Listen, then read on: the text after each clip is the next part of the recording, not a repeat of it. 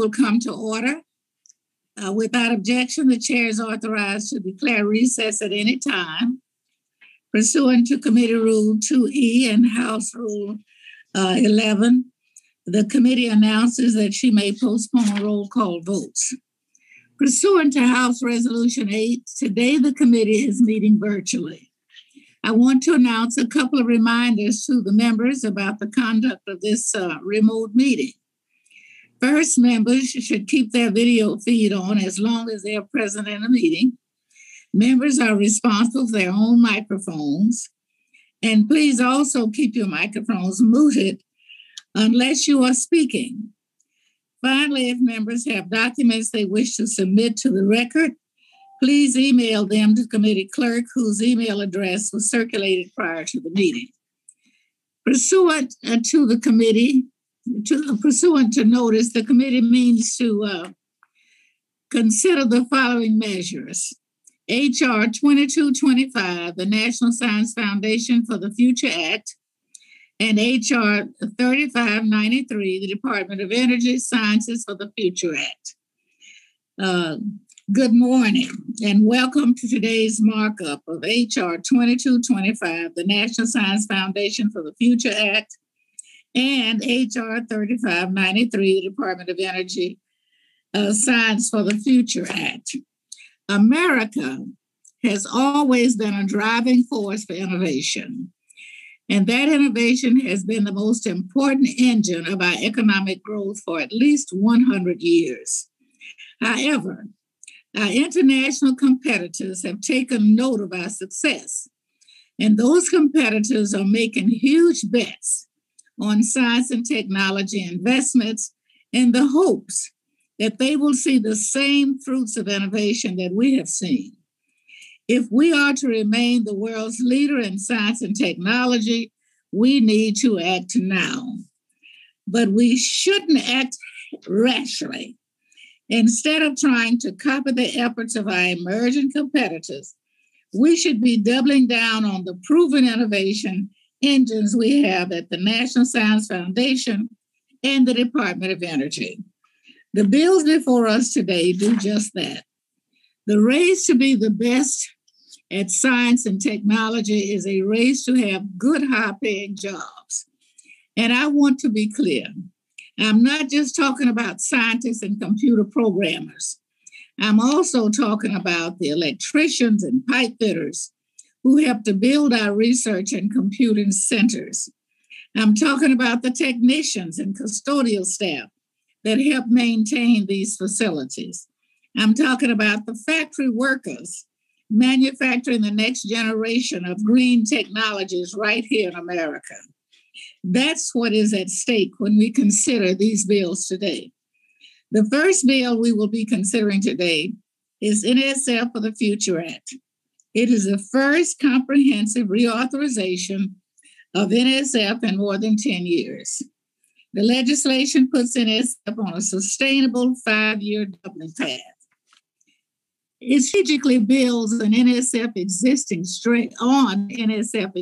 strengths while also pushing the agency in bold new directions. It represents a significant step forward in building more regional and institutional diversity in our academic research enterprise. And it addresses our STEM pipeline at all levels. I'm very proud of where this bill is today. It includes many good ideas from members on both sides of the aisle. It also reflects input from the most diverse group of stakeholders this committee has ever consulted. We have dozens of letters of support from organizations representing all fields of science and engineering. Thousands of individual scientists have publicly voiced their support. Countless thought leaders, universities, and former government leaders have told us how much they support this bill. This is reflected in the strongly worded endorsements we have received from groups like the Association of American Universities and the American Chemical Society. We will also consider the DOE Science for the Future Act. The Department of Energy's Office of Science is the nation's premier federal agency that supports research in the physical sciences for energy applications. And the bill we are considering today will ensure that the Office of Science remains the world leader in these pursuits for years to come. Consideration of this bill could not come at a more critical juncture as the world forges a clean energy future so that America can reap the rewards of that transition. This bipartisan bill would be the first comprehensive authorization for this crucial office that supports over half of DOE's non-defense R&D budget. H.R. 3593 authorizes significant, steady, and sustainable growth for the Office of Science. The bill ensures that the office's construction projects and upgrades to its user facilities have the resources they need to be completed on time and on budget. That's why the bill has been endorsed by stakeholders in the business community like the U.S. Chamber of Commerce, the academic community like the University of Texas, and the scientific community like the American Physical Society. Without objection, I'll place into the record the full list of endorsing organizations for both bills. The bills before us today are the result of a collaborative, bipartisan approach.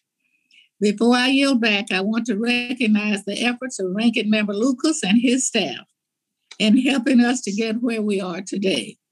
I feel strongly that the legislation we are considering today represents the best of this committee, and it would not have been possible without the strong collaboration by Ranking Member Lucas. I look forward to a productive markup and to getting these bills to the floor so we can send them to the Senate. I now recognize our Ranking Member, Mr. Lucas, for his opening remarks. Thank you, Chairwoman Johnson, for holding today's markup of the NSF for the Future Act and the DOE Science for the Future Act. These comprehensive reauthorization bills of the National Science Foundation and the Department of Energy Office of Science are the accumulation of years of work by this committee to consider the best path forward for two of the most important pieces of America's federal research enterprise. America's scientific and technological competitiveness has been our highest priority. I should say ours and my highest priority as ranking member of this committee. It's gratifying to see that there's now momentum on both sides of the aisle in the House and the Senate for legislation to secure our global scientific and technological leadership. The need to act now to redouble our research investment is best captured by two data points. First, as much as 85% of America's long-term economic growth is due to advances in science and technology. There's a direct connection between investment in research and development and job growth here at home. Second, China increased public R&D by 56% between 2011 and 2016. But the U.S. investment in the same period fell by 12% in absolute terms. China has likely surpassed the U.S. in total R&D spending, and though through both investment and theft, is working to overtake us as the global leader in science and technology. Our international competitiveness is at stake. America's continued scientific leadership requires a comprehensive and strategic approach to research and development that provides long-term increased investment and stability across the research ecosystem. It also requires interagency collaboration and public-private partnerships. And it must focus on evolving technologies that are crucial to our national and economic security, like AI, semiconductors, quantum sciences. I believe we have achieved that with these two bills. In the NSF for the Future Act, we put a great deal of care into crafting a new directorate that provides NSF's ability, improves, it might be the best way to describe, their ability to advance fundamental research without duplicating or seeking to replace the missions of other federal research agencies. Our proposed Directorate for Science and Engineering Solutions takes the basic research funded by NSF and helps apply those discoveries to solve national challenges from cybersecurity to climate change. We also propose a funding profile for the new directorate that is practical, sustainable, and in balance with the rest of the foundation. Although most of the public attention has been on the new directorate, our bill also provides updated policy direction to the rest of the foundation. It has been 4 years since NSF received a comprehensive policy update and 11 years since the last reauthorization, so these provisions are important. I will share a few highlights of the bill. NSF is the largest federal funder of STEM education, and our bill directs new mechanisms to improve the foundation's investment at STEM at all levels. The bill also includes provisions to improve the availability of research data, to more rapidly advance innovation, and to improve transparency and reproducibility of taxpayer-funded research. Additionally, the bill includes important measures to protect American research from foreign influence and theft. These policies were developed after months of input from stakeholders and bipartisan discussions. It's smart legislation, and I'll discuss some other provisions in the bill when we consider the bipartisan amendment in the nature of a substitute. Next, we'll consider the DOE Science for the Future Act. This bill reauthorizes the Office of Science to increase our investments and provide a roadmap for DOE's research and development work. If it becomes law, it will be the first comprehensive authorization of the Office of Science, and it could not come at a better time. The bill provides nearly $50 billion over 5 years, giving the Office of Science and our national labs the resources they need to continue to excel. We need cutting-edge facilities for our federal scientists and researchers from academia and industry to conduct big science. Research that can't be done in individual labs and requires massive equipment that industry cannot provide, like advanced light sources and neutron sources. Our nation's national laboratories, hosted by DOE's Office of Science, are experts in conducting this type of complex, large-scale research. Our bill authorizes funding timelines for DOE research facilities and equipment that will bring them online as quickly as possible and at the lowest possible project cost. I'll discuss more provisions of this bill when we consider the bipartisan amendment in the nature of a substitute. Chairwoman Johnson and I have taken a deliberative and bipartisan approach to revitalizing American research. Together, the NSF for the Future Act and the DOE Science for the Future Act are a sustainable strategy for American progress that comprehensively scales up our research enterprise. Today, we'll consider many amendments that I think will improve these bills. I hope that through the process, we can maintain the bipartisan spirit that created these two groundbreaking pieces of legislation. Thank you, Chairwoman, for your partnership in this process. Your leadership should serve as a model for all of how the committee legislative process should work. And I say that with the greatest of sincerity. And I yield back the balance of my time. Thank you, Madam Chair.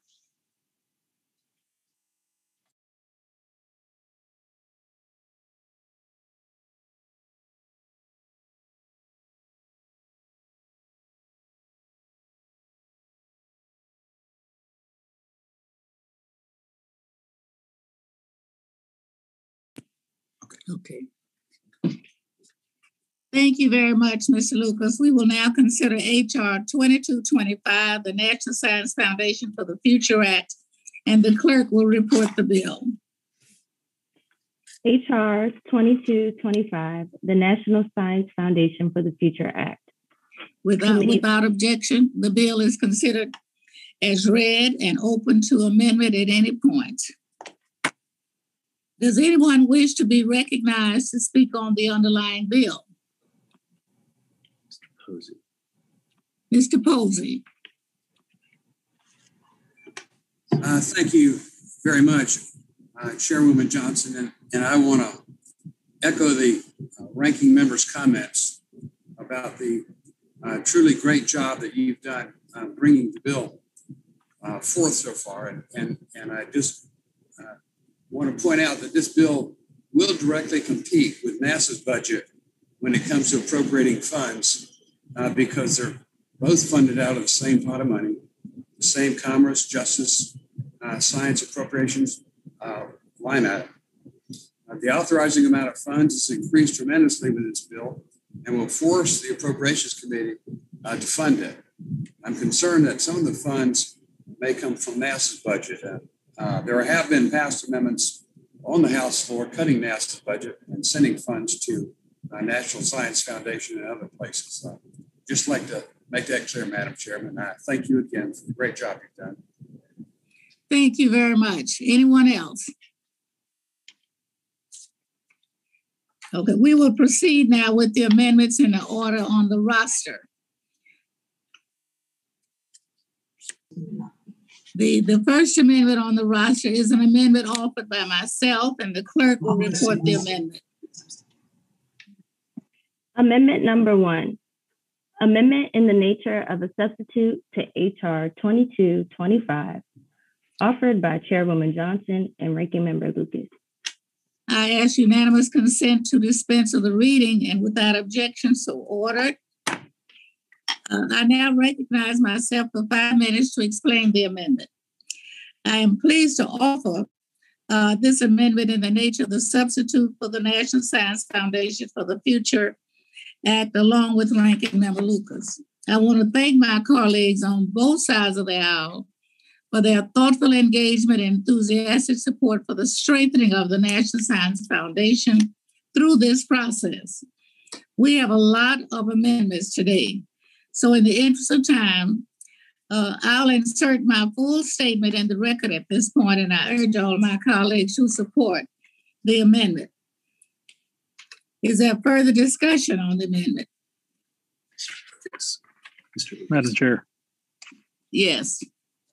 Was it Mr. Lucas?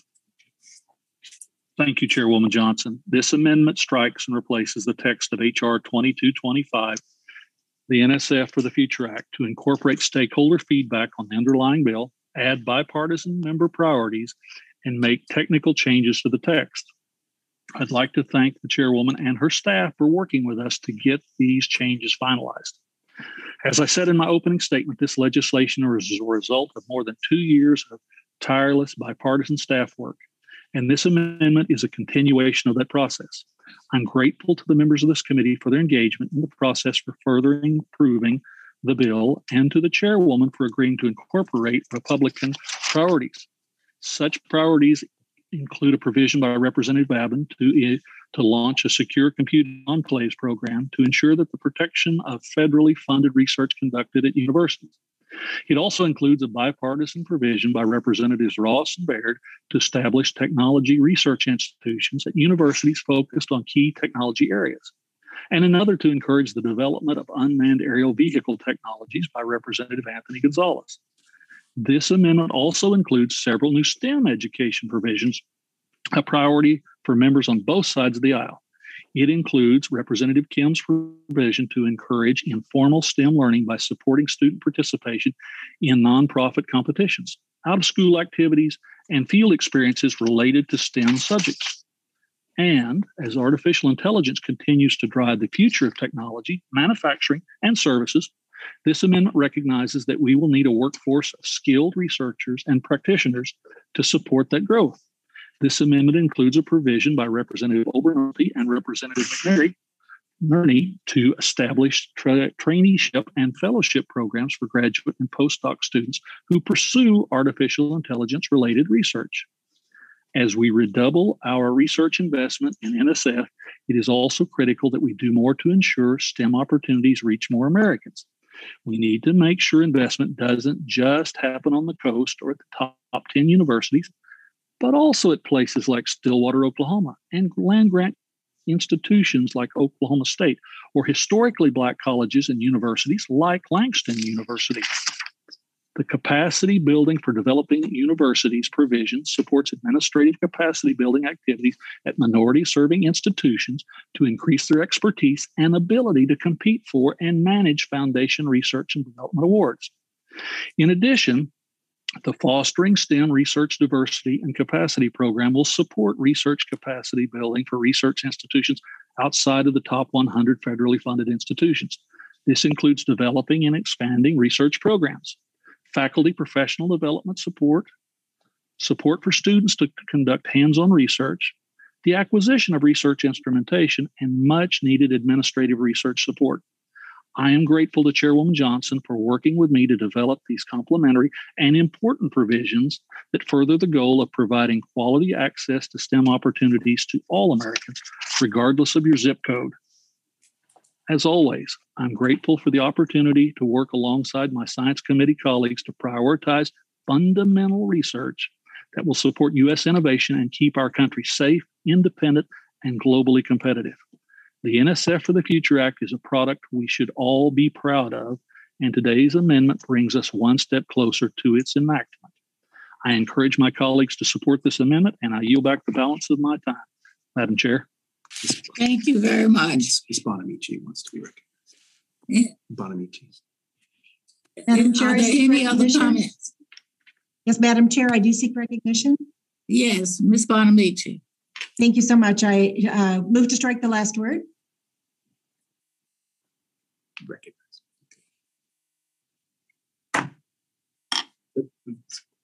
I move to strike the last word, Chairwoman Johnson. The member is recognized. Thank you so much, Chairwoman Johnson, for your leadership. The National Science Foundation plays a key role in our nation's research enterprise. It's the only federal agency tasked with supporting fundamental research across all scientific disciplines. Over the course of more than 70 years, the NSF has funded research and education activities at more than 1,800 universities, colleges, and other public and private institutions. But despite the agency's expansive mission and role in our nation's research ecosystem, flat funding has often limited its contributions. Today, we have the opportunity to strengthen the work of the NSF to address the next moonshot challenge by advancing the first comprehensive reauthorization of the NSF in more than a decade. I'm grateful to Chairwoman Johnson and Ranking Member Lucas for their collaborative and thoughtful approach in crafting this bipartisan legislation, and I'm pleased to be a co-sponsor of this bill. This is a critical time to be scaling up investments in fundamental research. The NSF provides approximately 25% of the federal support for basic research conducted at academic institutions. For example, with the support of the NSF, Oregon State University, a land-grant university, will operate a regional class research vehicle. The name of the vessel, Tani, comes from a Siletz term meaning offshore, and the vessel will be equipped to conduct detailed seafloor mapping. The Tani will help identify geologic structures important in predicting a Cascadia subduction zone earthquake that could likely trigger tsunami on the West Coast. As this committee works to increase funding for the NSF, I hope the agency can continue to build on this work and support further investments in ocean observations. NSF-funded research is also important in our efforts to solve the climate crisis. Last month, the House passed my bipartisan Coast Research Act, which reauthorized NSF-supported ocean and coastal acidification research. There's tremendous untapped potential for NSF research to help advance comprehensive science-based climate policy. Throughout my years on this committee, I've heard some concerns from tribal nations and entities about their exclusion from many climate science funding opportunities across the federal research enterprise, including those at the NSF. I appreciate Chairwoman Johnson's partnership in including report language as this bill advances, explicitly encouraging partnerships with tribes to receive NSF funding for collaborative research opportunities. Also, as a member of the Education and Labor Committee and founder of and co-chair of the Congressional STEAM Caucus, I continue to advocate for the integration of art and design into STEM fields. STEAM education inspires creative, critical thinking, and it can build more inclusive classroom environments that support greater diversity of students interested in STEM, especially girls and people of color. Our committee's work today is also an important step to address the underrepresentation of women and people of color in STEM fields by better aligning STEM education with training and needs of our nation's workforce. I again want to thank Chairwoman Johnson and Ranking Member Lucas for their leadership. I urge my colleagues to support the amendment in the nature of the substitute, and I yield back the balance of my time. Thank you very much. I now recognize Mr. Walsh. Thank you. Thank you, Chairwoman Johnson, and thank you for holding today's full committee markup of the NSF for the Future Act. I'm proud of the process this committee has undertaken to get here today. This bill includes long-term planning to make sure strategic and sustainable investments in the STEM workforce to expand and enhance America's talent pipeline. It supports the construction and maintenance of world-class facilities. It promotes the research needed to develop revolutionary technologies that are crucial to our national security and our economic security. As I've said before, and I just want to state again for the record, that making these investments are important, but we must also secure them. We must secure taxpayer-funded research and technologies from our adversaries, like the Chinese Communist Party. Currently, the NSF funds approximately 12,000 annual awards to more than 40,000 recipients. And through the investments that this bill proposes, these numbers are anticipated to nearly double. With that growth comes a greater need for resources to protect our research. We need authorities and tools for NSF, for the foundation, for sponsoring institutions, and for applicants to identify and to address malign foreign influence and research theft. I want to thank you, Chairwoman Johnson, Ranking Member Lucas, Chairwoman Stevens, for working with me and my team during our subcommittee markup and adding my amendment to ensure NSF has those resources and authorities they need to further investigate and act upon the nearly 1,000% increase in malign influence and research theft that the NSF IG is reporting. This bill instructs the director to develop the required online security training modules to ensure that individual researchers understand what makes an appropriate foreign partnership and domestic partnership, and the importance of accurate disclosures. And it sets a baseline for what's right and wrong. It's critical that we strike the correct balance between keeping this research enterprise open, as it has always been, but also protecting it. There is more work to be done, however, including adopting the amendment that Representative Fenstra and I are offering today to prohibit grant applicants from participating in malign foreign talent programs. I think these provisions take some big steps in striking that balance. I also want to thank the university systems for working with us on the training module and the training and that policy that requires institutions to certify compliance. Look, with the CCP threatening to leapfrog America technologically, we are at an inflection point. It's critical for the U.S. to scale up this enterprise. But it does also include the need for more R&D security of our domestic supply chain of critical minerals. China currently has a stranglehold on the supply and processing technology of these resources, and it endangers our ability to produce critical end products. Thank you again, Chairwoman, for including the provision from my America Critical Mineral Independence Act of 2021 in this amendment. This provision supports basic research grants to advance critical minerals, to advance critical mineral mining strategies and technologies to better utilize existing domestic resources. We need to bring this supply chain back home to America, and this provision is an important part of achieving that goal. Lastly, I would like to thank Representative Ross, Ranking Member Lucas, Chairwoman Johnson for co-sponsoring the National Science and Technology Strategy Act of 2021, which we introduced on Friday. We consider these two bills today that would double down on our investments in science and technology. It's critical that we have a whole of government strategic approach to develop U.S. research and innovation goals.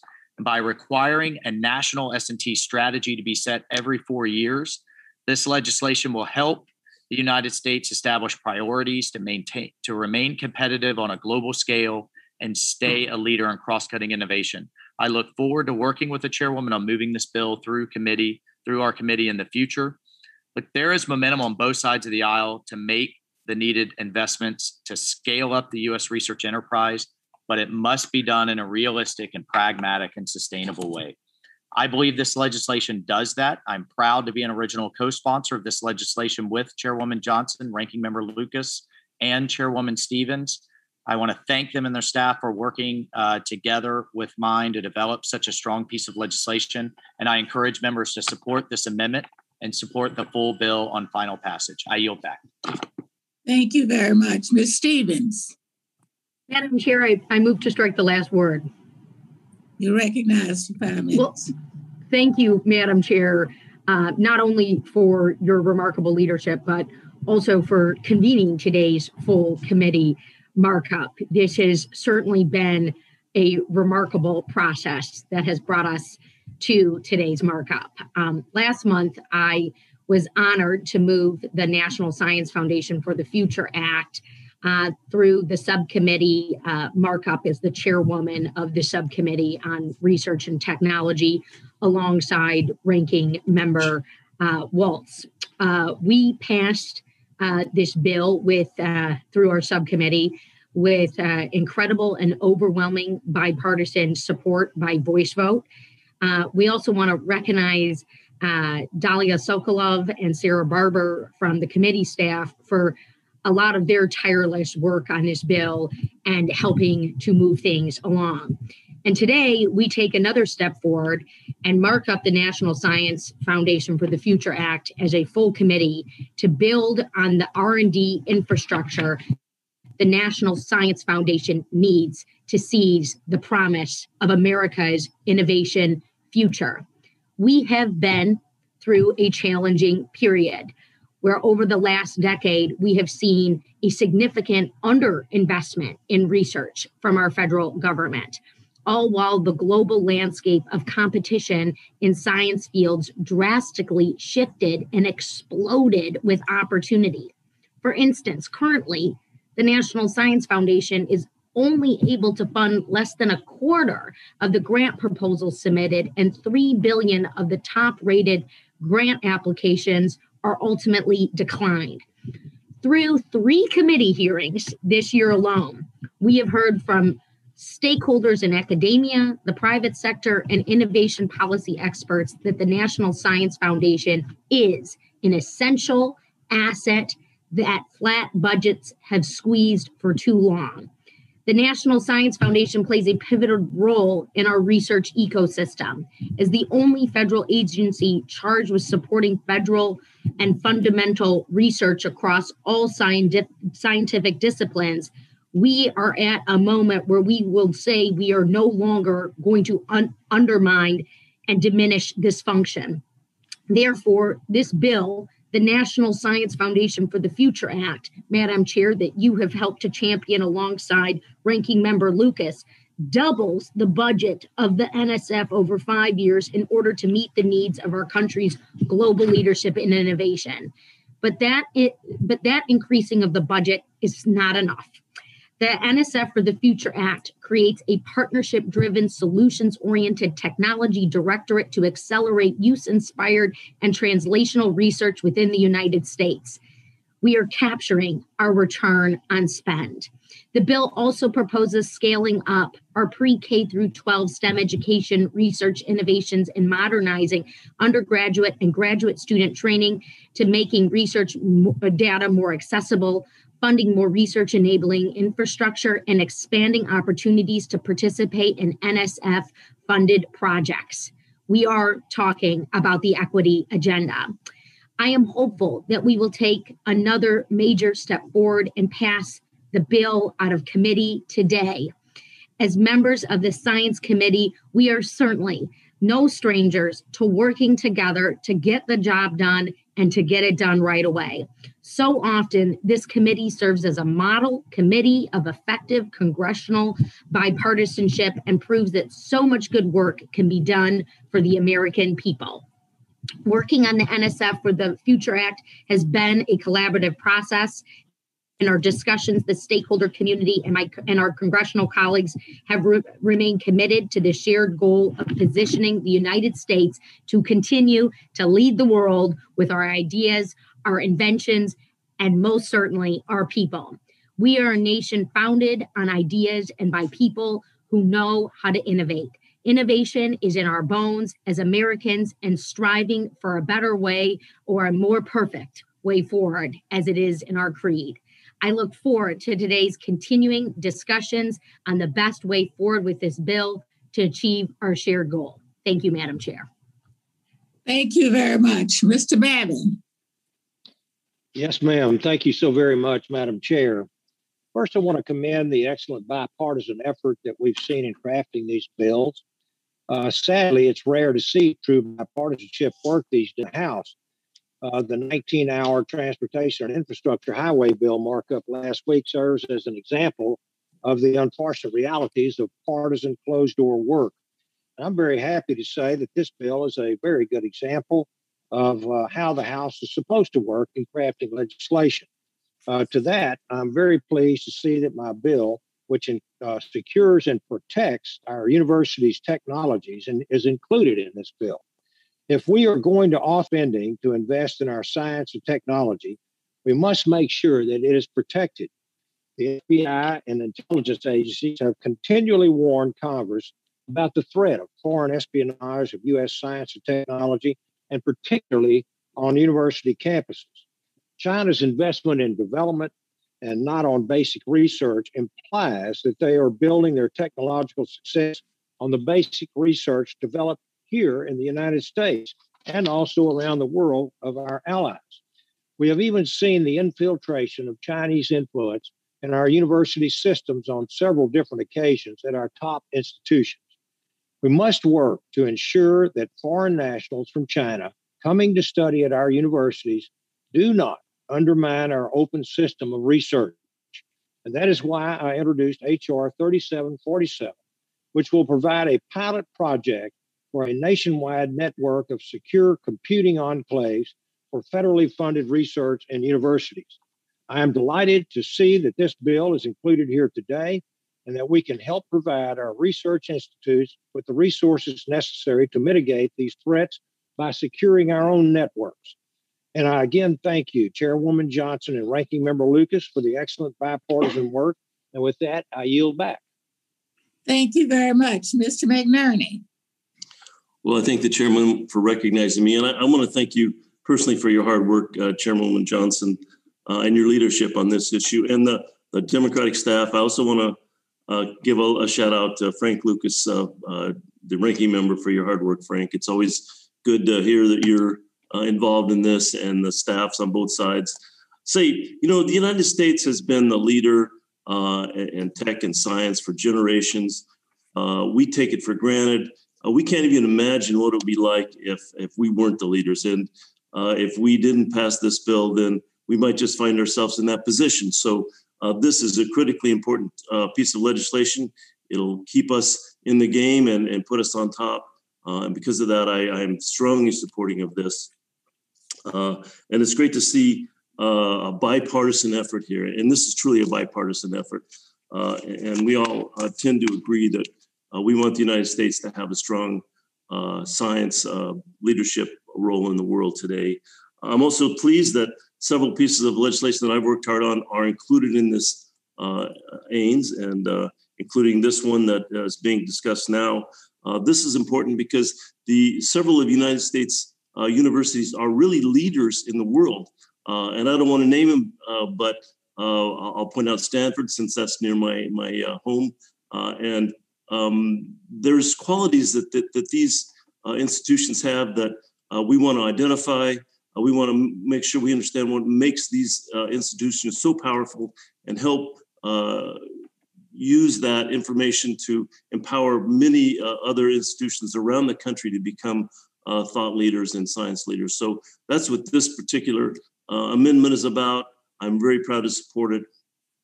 Again, I appreciate the work that's gone into it from both sides of the aisle, and I'll urge my colleagues to show their strong support and brag about it too. So with that, I'll yield back to the chair. Thank you very much. Mr. Bear. I want to thank you, Chairwoman Johnson and Ranking Member Lucas, for holding today's markup.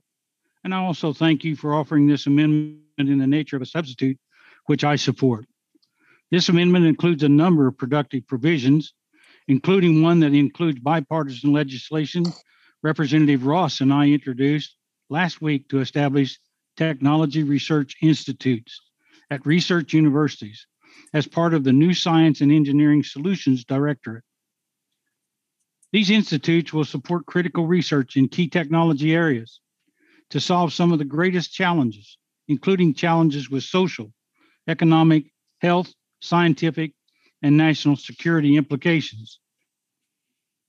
These institutes will also promote public-private partnerships for key technologies and the creation of multi-user research testbeds and instrumentation. Another key role of these institutes will be to establish traineeship and programs for graduate students pursuing a master's or a doctorate degree in areas related to critical technologies for hands-on research experiences in government and industry. American superiority in science and technology is foundational to our economic competitiveness, our national security, and our way of life. This provision, this amendment, and this bill provides a responsible and sustainable future for our National Science Foundation. The investments they make in basic research, which are really the seeds of innovation, will ensure America's future competitiveness. I'm proud to be a co-sponsor of the NSF for the Future Act and support this amendment. I encourage my colleagues to support this amendment and this bill during the final passage. Thank you, Chairwoman Johnson, Ranking Member Lucas, Chairwoman Stevens, and Ranking Member Waltz for their leadership on this bill. I yield back. Thank you very much. Mr. Ross. Ms. Ross. Thank you very much, Chairwoman Johnson and Ranking Member Lucas. I also am speaking in favor of this amendment and all of the wonderful bipartisan work that this committee and the subcommittee did. I tell my district all the time, don't believe what you see on TV. The Science, Space, and Technology Committee is setting an example for the country. These bills will play a vital role in furthering our national research enterprise, which is a priority for my district, which includes much of the Research Triangle Park. The bills will enhance our research enterprise by funding researchers, expanding STEM education initiatives, broadening participation in STEM by underrepresented groups, updating research and infrastructure, and even more. In 2020, NC State, a land-grant institution in my district, was one of the country's leading research institutions and was awarded nearly $53 million in grants from NSF for cutting-edge research. I was there last week visiting several of these research institutes on the Centennial campus. I'm particularly excited to speak today about the bill that I introduced with Representative Baird, which he discussed, the NSF Technology Research Institutes Act. The bill, which is now included in the NSF for the Futures Act, would create an NSF program to provide grants to colleges and universities focused on key technology areas. U.S. leadership in science and technology is crucial to sustaining our leadership on the global stage. The grants will be used for fundamental and experimental research activities focused on solving societal or national challenges, in addition to workforce development opportunities for researchers. The importance of academic institutions in creating robust innovation economies and highly trained workforce cannot be understated. It's no coincidence that with universities and colleges in my district, full of students and researchers pursuing STEM careers, Raleigh, North Carolina ranks number 2 in the nation in technology and job growth. And North Carolina leads the country in rural clean energy jobs. The NSF Research Technology Institutes Act and both of the bills we're marking up today will help educate our students, train our workforce, grow our industries, and energize state, regional, and national economies. Thank you very much, Ms. Chairman, and I yield back. Thank you very much. Ms. Kim. Madam Chair, Ranking Member, I appreciate you holding this markup. I rise in strong support of the amendment in the nature of the substitute, which includes my legislation, HR 3859, the Innovations in Informal STEM Learning Act.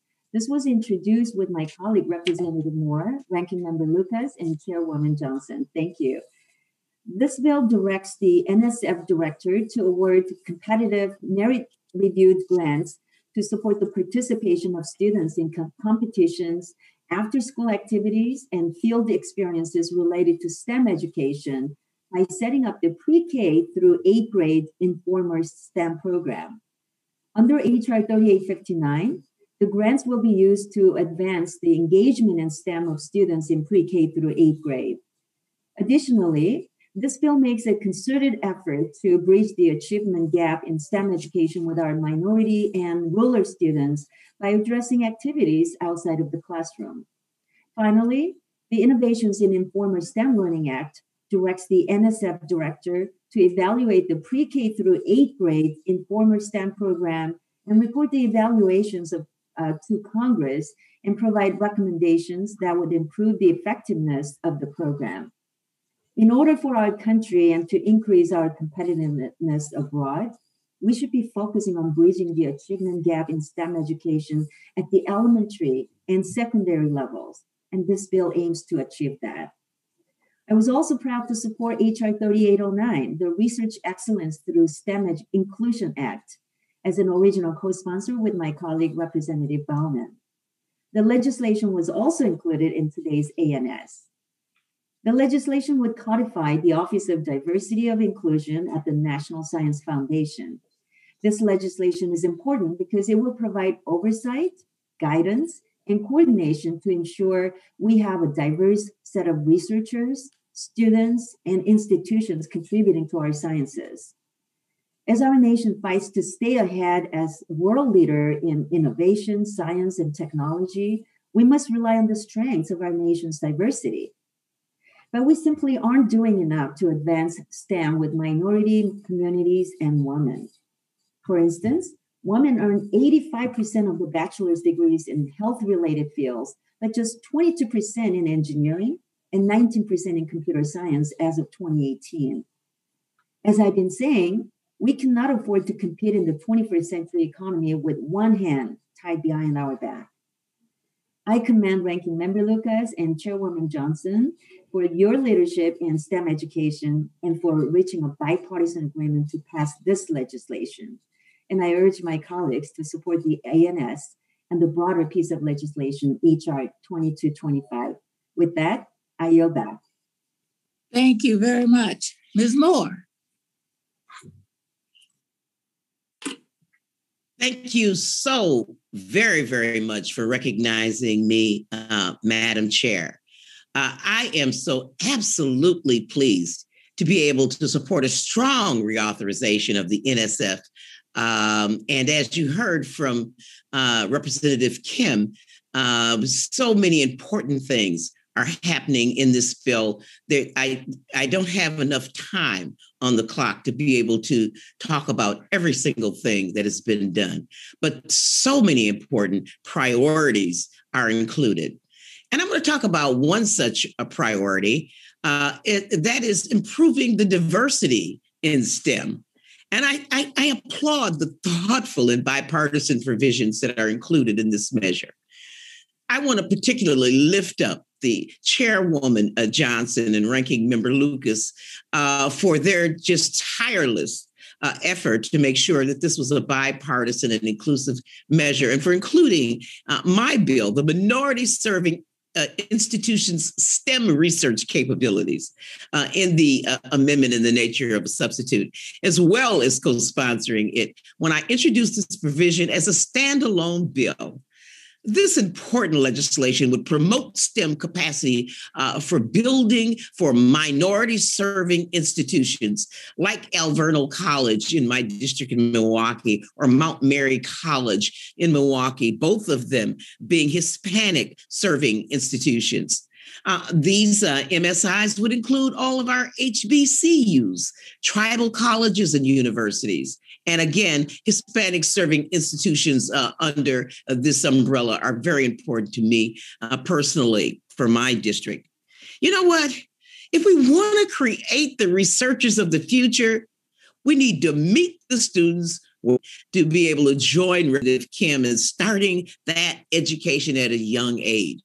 It's not enough to just say that we want to increase diversity. Everybody is for that conceptually. We need to provide those institutions the tools that they need to build out their programs.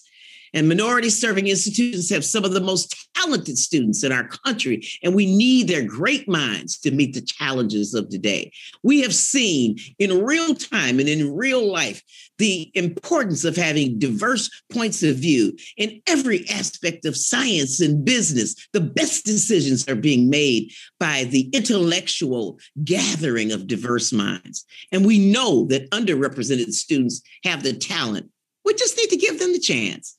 And what makes this legislation unique is that these MSI programs will be able to partner with their local technical community colleges, giving students who may not be able to afford a four-year university, they're able to still participate in STEM. Yes, STEM is needed at the community college level. This change complements another provision I worked with on this legislation, which was adopted during a subcommittee markup to increase efforts by the NSF to partner with these community colleges to strengthen their research efforts. We need to meet students where they are. And for many students of color who we would like to engage more in STEM, that can be in that local community college. With these types of investments, we can usher in the next generation of scientists, erode racial imbalances in education and research, and expand opportunities in science and technology for traditionally underrepresented people of color. Diversity makes our research better and our institutions strong. And I'm so proud to have partnered with the chairwoman and the ranking member on this important issue, and I yield back.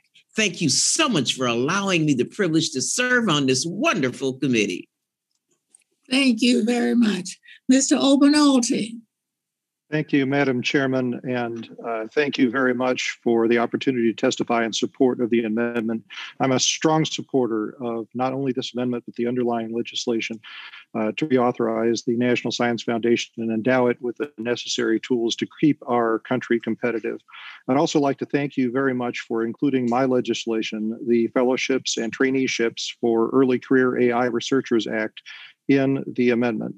As a computer scientist myself, I believe that future investment in artificial intelligence is going to be critical for the long-term success of our economy and the long-term competitiveness of our country. But I also am concerned that we underinvest. And in particular, I'm concerned that we don't have enough graduate students that are going into artificial intelligence. I can tell you from personal experience, it's a very difficult field to get in. And so I'm very pleased that this legislation includes provisions to endow scholarships for master's and doctoral students in artificial intelligence, and also to endow fellowships to enable these early career researchers to get experience in artificial intelligence, which is a very diverse field and a very difficult field to get into. So I want to thank Representative McNerney for working with me on this legislation, and also thank you, Madam Chair, and our ranking member, Lucas, for including it in this bill. I'm proud to be a part of it, and I am in strong support of it, and glad to help. So I yield back. Thank you. Thank you very much. Mr. Foster. Thank you, Madam Chairwoman. This ANS and the legislation we are considering today represents the culmination of the historic development that started in this committee during the last Congress, when we saw dueling proposals from each side of the aisle to roughly double the science budget in this country. The bipartisan leadership of the Science Committee deserves tremendous credit for bringing forth these bills in a unified manner, and in a manner that truly recognizes the importance of our federal scientific infrastructure and manpower, and, as the ranking member has emphasized, recognizes the preferability of expanding funding to existing and proven projects and programs rather than reinventing and rebranding the wheel. It is not an accident that these House bills have received overwhelming support from the scientific and business communities, while the competing alternative from the Senate, maybe not so much. As the NSF makes plans to use this overdue expansion in funding for its programs in basic and applied scientific research, it should be assured that Congress is prepared to support this endeavor, no matter which party is in control of Congress. I urge my colleagues to support this ANS and this legislation. Yield back.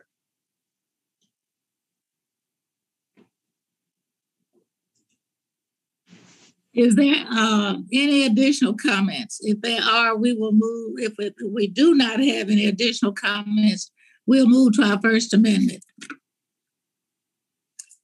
The first amendment on the roster is an amendment offered by a gentlelady from California, Ms. Laughlin. Ms. Laughlin had to step away, but I'll ask the clerk to read it. Amendment number 2, amendment to the amendment in the nature of a substitute to HR 2225, offered by Ms. Lofgren of California. I ask unanimous consent that the amendment be considered as read and without objection, so ordered. I recognize myself to speak on the amendment for Ms. Lofgren. Authorizing committees such as the Science Committee to our best to propose authorization levels and make sense. But sometimes we may be too cautious. We may look backward to what appropriations have been and in comparison to past authorizations. And that disappointment colors our thinking of what is possible. However, the nation is at an inflection point on so many fronts.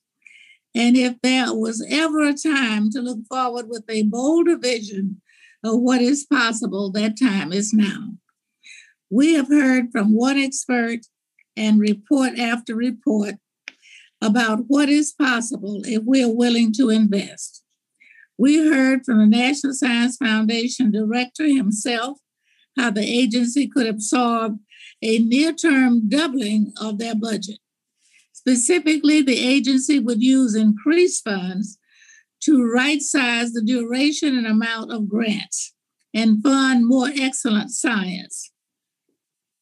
I want to thank Ms. Lofgren for her insistence, and we look forward to imagine what is both needed and what is possible.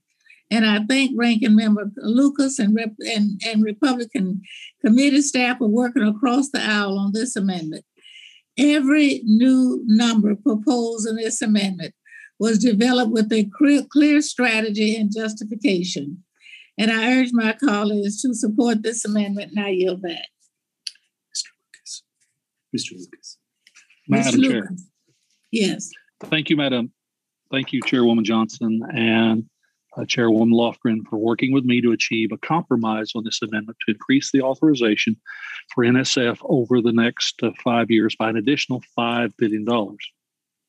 I know Ms. Lofgren's initial ambitions for this amendment were to increase the authorization much higher, and I appreciate the gentlelady and her staff working with us on a compromise I think that achieves both our goals. My priority all along has been to double funding for NSF in a way that is achievable and sustainable.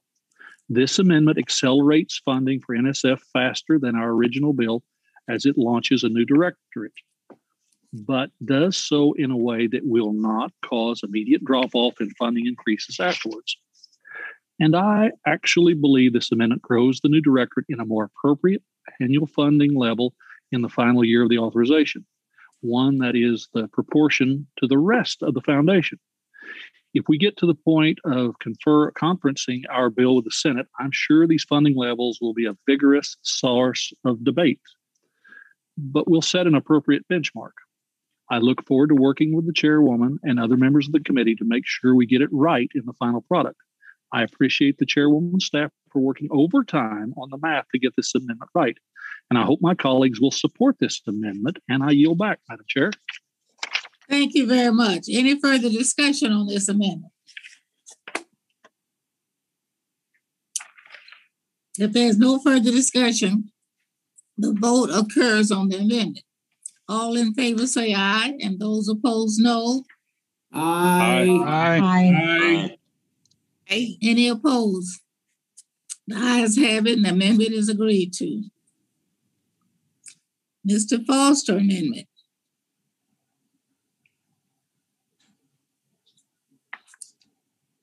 Madam Chair, I have an amendment at the desk. The clerk will report the amendment. Amendment number 3, amendment to the amendment in the nature of a substitute to HR 2225, offered by Mr. Foster of Illinois. I ask unanimous consent to dispense with the reading without objection, so ordered. I now recognize the gentleman for 5 minutes to explain his amendment. Thank you, Madam Chairwoman. My amendment deals with one of the most vexing and uncontrolled variables that, in my many years of experience in the planning and execution of scientific projects and programs, caused great difficulties and misunderstandings, which is inflation. While making authorization decisions on a for multi-year programs and projects, Congress rightly expects realistic budget estimates. This requires an estimate of what inflation will be in future years. These inflation estimates are often taken from guidance from the Office of Management and Budget, with adjustments made by the agencies to reflect individual inflation estimates for different project elements, whether they be liquid helium, rare earth magnets, or technical manpower. Right now, there's a lot of uncertainty in the inflation expected over the next decade because of the shocks of COVID-19, the aftershocks of the financial crisis a decade ago, and the extraordinary monetary and fiscal intervention that's been required to stabilize our economy. Since scientific projects must be planned and budgeted in real terms after correction for inflation, it's the purpose of my amendment to make sure that NSF knows that if inflation exceeds current estimates, that we will support them by authorizing budget levels that preserve real levels of investment. Now, it has come to my understanding that this sort of commitment to ensure real inflation-adjusted authorizations is not conventionally allowed under our long-standing and arcane traditions of authorization and appropriations procedures. So, with regret, I reiterate my belief that scientific program authorizations should be automatically adjusted to reflect actual inflation in out years. And I withdraw my amendment and yield back. Thank you very much. The next amendment on the roster is an amendment offered by the gentleman from Texas, Mr. Babin. Thank you, Madam Chair. I have an amendment at the desk. The clerk will read the amendment. Report the amendment. Amendment number 4.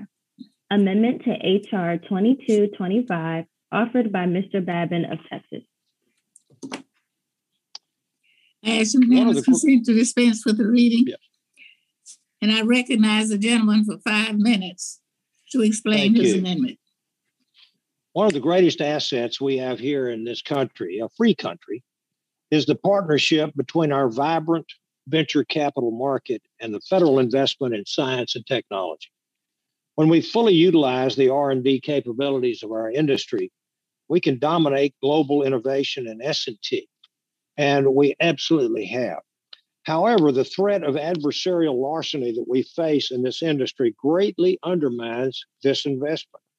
If we don't protect our scientific innovations and the hard-earned taxpayer money that we are authorizing, we cripple the competitive advantage that we have in developing cutting-edge technology.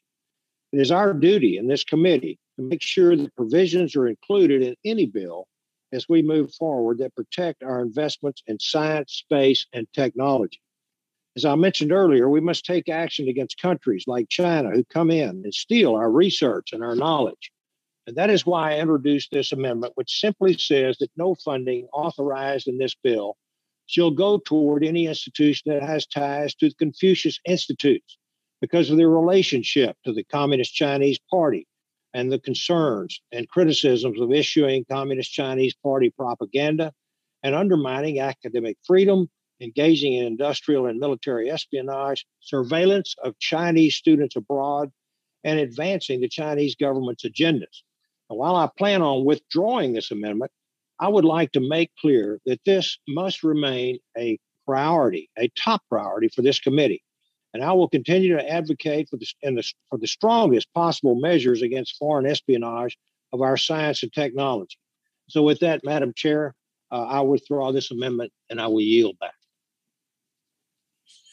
Thank you very much, Mr. Babin. I appreciate your sentiments, and I appreciate the fact that you're withdrawing it until we can vet it to make sure that we are in course with the research enterprise. Yes, ma'am. Our next amendment. Thank you very much. Our next amendment is another one from Ms. Lofgren, and she It's still not back, but I will present her amendment. So I ask unanimous consent that the amendment be considered. A clerk will read the amendment.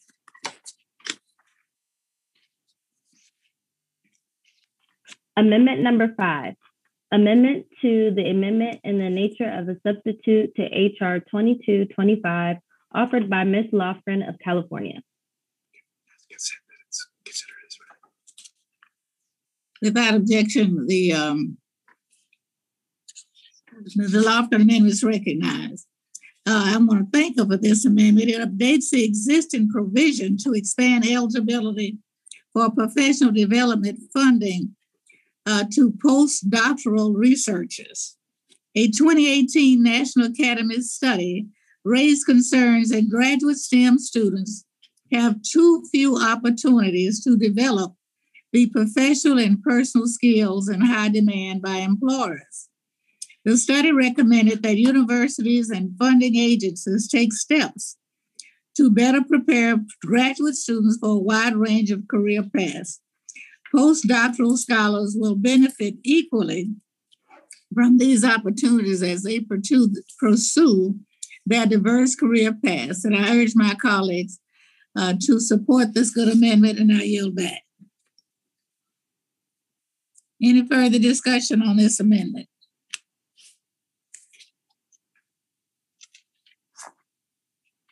If there's no further discussion, the vote occurs on the amendment. All in favor say aye. Aye. Aye. Aye. Aye. Those opposed say nay. The ayes have it, and the amendment is agreed to. The next amendment on the roster is amendment offered by a gentlelady from Pennsylvania, Ms. Wild, and she's recognized to offer her amendment. Thank you, Madam Chair. I have an amendment at the desk. The clerk will read the amendment. Amendment number 6. Amendment to the amendment in the nature of the substitute to HR 2225, offered by Ms. Wild of Pennsylvania. I ask unanimous consent to dispense with the reading without objection, so ordered. The chair recognizes the gentlelady for 5 minutes to explain her amendment. Thank you, Madam Chair. I appreciate the opportunity today to act on a bipartisan basis to invest in our country's scientific and research leadership with the NSF for the Future Act. Our committee often hears from a range of stakeholders about the need to support STEM students and the research and workforce pipeline. The NSF for the Future Act rightly considers how we can modernize STEM education to support graduate students through school and into their early career. And I believe as part of this work, we must note a rising issue for students, their mental health and well-being. A recent study from the National Academies highlights what students, faculty, and administrators have been seeing for years: a pervasive and serious need to address mental and behavioral health issues. The past 16 months of pandemic and recession disrupting learning and research have certainly amplified the challenges to graduate students' mental health. But these concerns predate the pandemic. In a 2018-19 Health Minds survey, 40% of post-secondary students reported a significant mental health issue. University leaders have been working to address the issue, but our committee must play a key role in supporting the research that understands and informs the need for more services and support. To address this, my amendment expands on this bill's current graduate education research provisions to direct the National Science Foundation to fund research that assesses the state of graduate students' mental health and well-being, identifies the factors affecting their health, and develops evidence-based approaches to supporting students' mental health and emotional well-being. In speakers with leaders at Lehigh University in my district, they all agree that more has to be done to support the graduate student population, whose experiences and needs are distinct from those of undergraduates. The bill we consider today is a vital investment in our nation's scientific leadership. But our success in this endeavor depends on us recognizing and prioritizing the health and well-being of our students and researchers. For that reason, I urge adoption of my amendment, and I yield back. Thank you very much.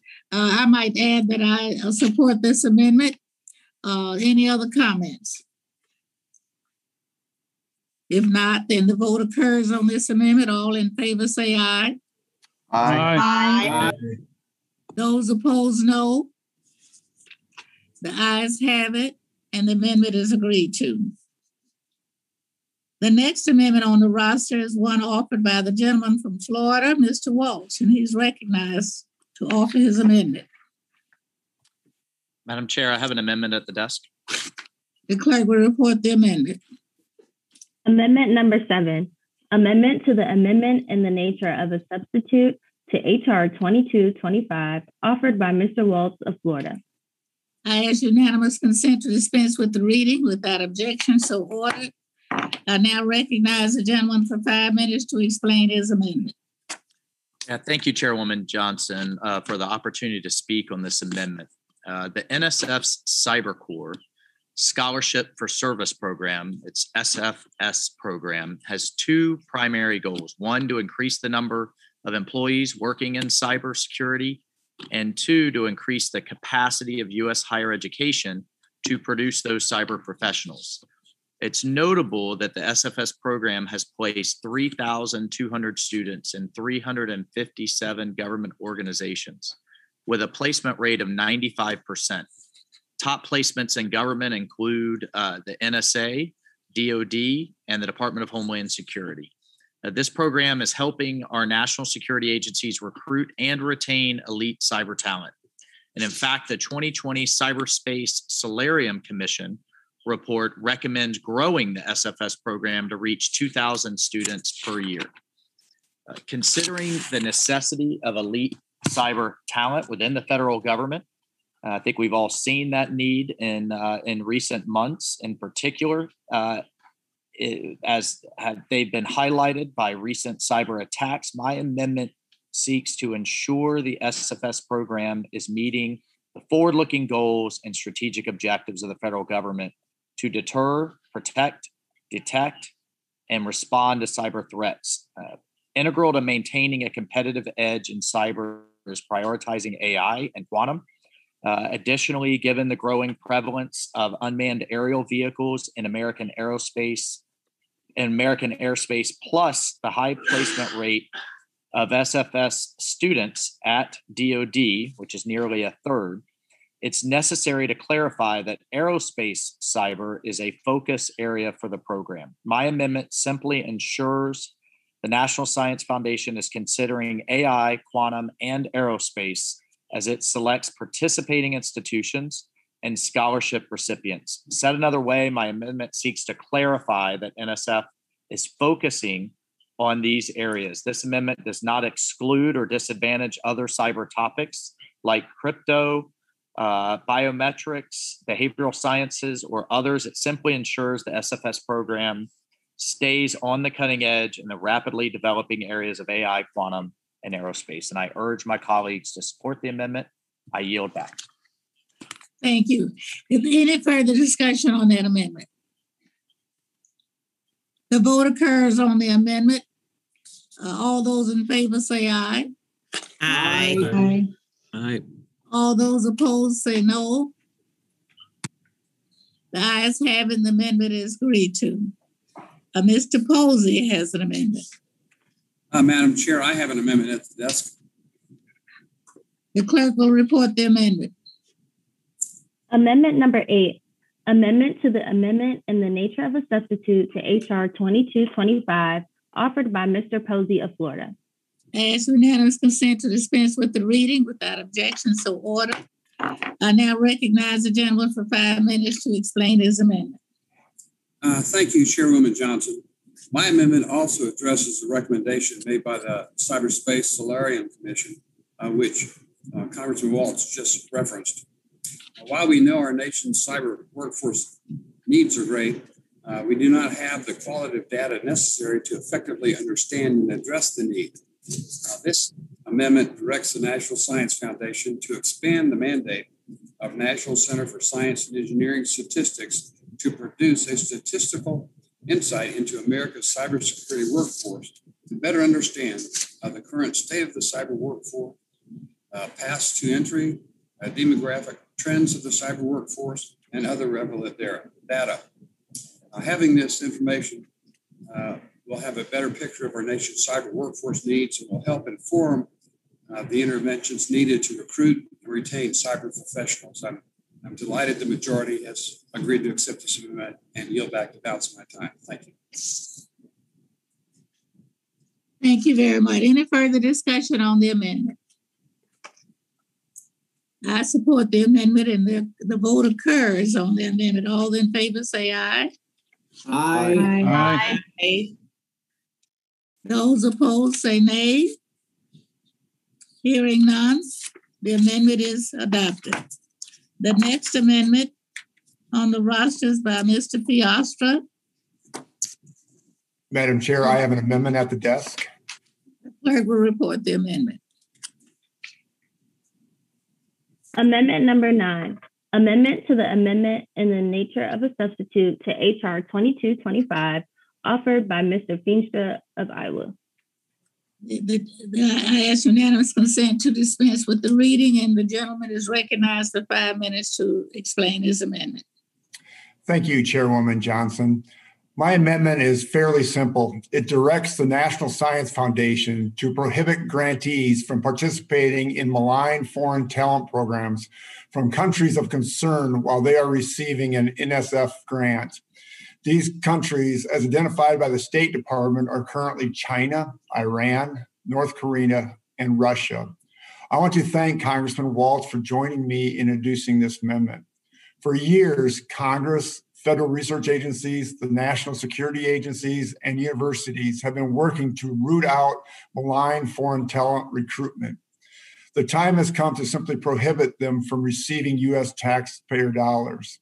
The Chinese government knows that economic strength and scientific innovation are keys to global influence and military power.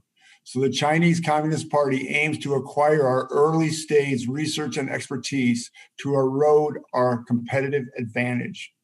As part of this effort, China has been making extensive use of non-traditional collectors.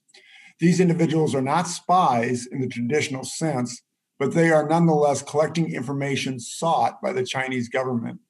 Until recently, many U.S. researchers participating in these programs may have been naive or unwitting participants in this espionage, but they are can no longer claim ignorance. My amendment defines malign foreign talent programs as any program or activity that includes compensation, including cash, research funding, honorific titles, promised future compensation, or other types of remuneration provided by a foreign state or an entity sponsored by the foreign state to the targeted individual in exchange for the individual transferring knowledge or expertise to the foreign country. The key word here is in exchange. We know from foreign talent contracts that have been uncovered by the FBI and agency investigations that Chinese talent programs have extensive requirements for transfer of information to China, usually in the conflict with the requirements of U.S. research grants and university employment contracts. Let me be clear, legitimate talent programs do not require the unethical or sometimes illegal transfer of knowledge or research to sponsor.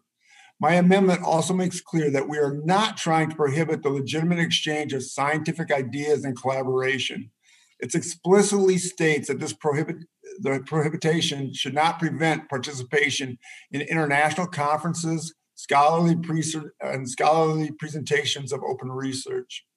This amendment was informed by feedback from university associations and several scientific societies. University and scientists want clear rules for the road, and this will help them provide that type of guidance. I consider this amendment as a first step. The rules should be the same for all federal research agencies, so I hope I can work together with the co-sponsor of my amendment, Congressman Waltz, as well as Chairman Johnson and Ranking Member Lucas, to make this government-wide prohibition through the legislation process. I urge my colleagues to support this amendment, and I yield back the remainder of my time. Thank you. Thank you very much. I recognize myself to speak on this amendment. And I want to thank you and the Republican Committee staff for working closely with the Democratic members and staff on this amendment. This committee, on a bipartisan basis, has continued to advance constructive policies to address research security risk. We all understand that the risks are real. We also understand that the need for science to remain open and collaborative. And we have a deep appreciation for the contributions that foreign scholars have and will continue to make to U.S. science and innovation. We must keep our doors open to global talent if we are to remain competitive. I believe this amendment was carefully developed to balance those risks and benefits. So I support this amendment and yield back. Any further comments? Mr. Lucas. If no, then the vote occurs. Mr. Lucas wants to be recognized. Oh, Mr. Lucas. Thank you, Madam Chair. I support this amendment, and I want to thank Congressman Feenstra and Ranking Member Walz for their work on this issue. For the last 4 years, on a bipartisan basis, the Science Committee has been working to address foreign theft, taxpayer research, particularly by the Chinese Communist Party. I know that research theft and malign foreign influence are explicit strategies within the CCP's plan to become the global leader in science and innovation. Our committee has carefully worked with federal research and national security agencies, as well as universities and other stakeholders, to determine the appropriate steps the federal government should take to stop this malign activity. We've worked to find solutions that address actual problems identified by agencies and universities without harming the open research system in the U.S. that has attracted the best scientists in the world. This amendment ensures that legitimate international cooperation and exchange of scientific ideas is not prohibited by this new policy. This amendment is the appropriate next step we must take to stop the CCP and others from using malign foreign talent programs to steal knowledge and expertise. I appreciate the university community working with us to refine the language of the amendment and for recognizing the time has come to simply prohibit these malign foreign talent programs. I look forward to working with my colleagues through the process to make this a requirement across all federal research agencies. And I urge my colleagues to support the amendment. I yield back the balance of my time. Thank you very much. Mr. Walsh. Mr. Walsh, I think, is requested time. Thank you, Chairwoman Johnson. I am proud to co-sponsor this amendment with my colleague, Congressman Feenstra. In my opinion, this prohibition on U.S. taxpayer-funded research participating in malign foreign talent programs is many years overdue, but I am glad universities are now on board. 2 years ago, I sponsored the Securing American Science and Technology Act, which became law as part of the FY19 NDAA. This was the first step Congress took to secure federal research from foreign theft. Last year, I sponsored the provision that took the next step to require researchers across all federal research agencies to disclose their foreign sources of funding. In the underlying NSF for the Future Act, we give NSF further tools to deal with foreign theft of foundation-funded research, including requiring annual training for NSF-funded researcher. This amendment takes the next step and in many ways simplifies many of the rules and processes we put into place by simply prohibiting malign foreign talent programs. We know that most of these talent program contracts already violate federal grant terms and conditions, but now there will be no question left in the mind of a faculty member of a university of whether or not participation is allowed. Now, while this amendment is only a requirement for NSF, which is germane for this markup, my intention is that this should serve as a placeholder for government-wide requirement. I will work with Mr. Feenstra, with you, Chairwoman Johnson, Chairwoman Stevens, Ranking Member Lucas, as we move forward on the next NDAA to make this a requirement for every federal research agency.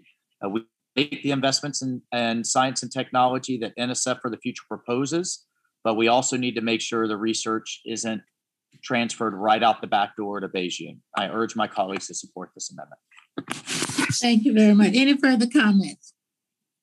Hearing none, then the vote occurs on the amendment. All those in favor say aye. Aye. Aye.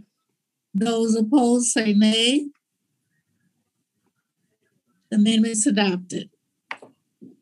The next amendment is by Mr. McNerney. Thank the chair for Clerk will recognizing me. report the amendment. I have an amendment at the desk. Amendment number 10. Amendment to the amendment in the nature of a substitute to HR 2225, offered by Mr. McNerney of California and Mr. Mayor of Michigan. I ask unanimous consent to dispense with the reading. Without objection, so ordered. I now recognize the gentleman for 5 minutes to explain his amendment. Again, I thank the chairwoman. I want to thank my colleague from Michigan, Mr. Meyer, for his co-sponsorship of this amendment to the NSF for the Futures Act. Climate change is an increasing threat to our communities, our economy, our national security, with devastating impacts expected in the next 10 to 30 years. First and foremost, we must commit to aggressively reducing carbon and other greenhouse gas emissions, as well as carbon through agriculture and forestry, and from captured emissions from smokestacks and from direct air capture. But there's enough carbon and other greenhouse gases in the atmosphere right now, today, to continue the threat of atmospheric heating and oceanic warming, and with the resulting threats to our society. Moreover, even the most optimistic projections predict that it will take decades to reduce carbon emissions to equilibrium levels, leaving us at the mercy of climate warming without any insurance against the near-term catastrophic risks. We may need to actively cool the atmosphere. Because of this, it's critical that we have a robust science research agenda that policymakers, U.S. agencies, and the broader research community can take guidance from. We must examine all the potential tools we have in our toolbox with an objective view and let the science guide the research agenda. To ignore this imminent threat would be irresponsible and potentially dangerous. Additionally, it's imperative that science and the research agenda inform all aspects of this arena, including the policies of governance. These two go hand in hand. Research and information are required for good governance. It's not an either-or situation. In order to assess, predict, and potentially intervene against the threat of climate change, there is a first need for a consideration of the entire system of observations, analysis, and scientific resources and technology. That's why I'm offering an amendment which allows for the use of funds under the climate change research to understand the atmospheric process related to solar radiation management strategies and technologies. Furthermore, the research would examine related economic, geopolitical, social.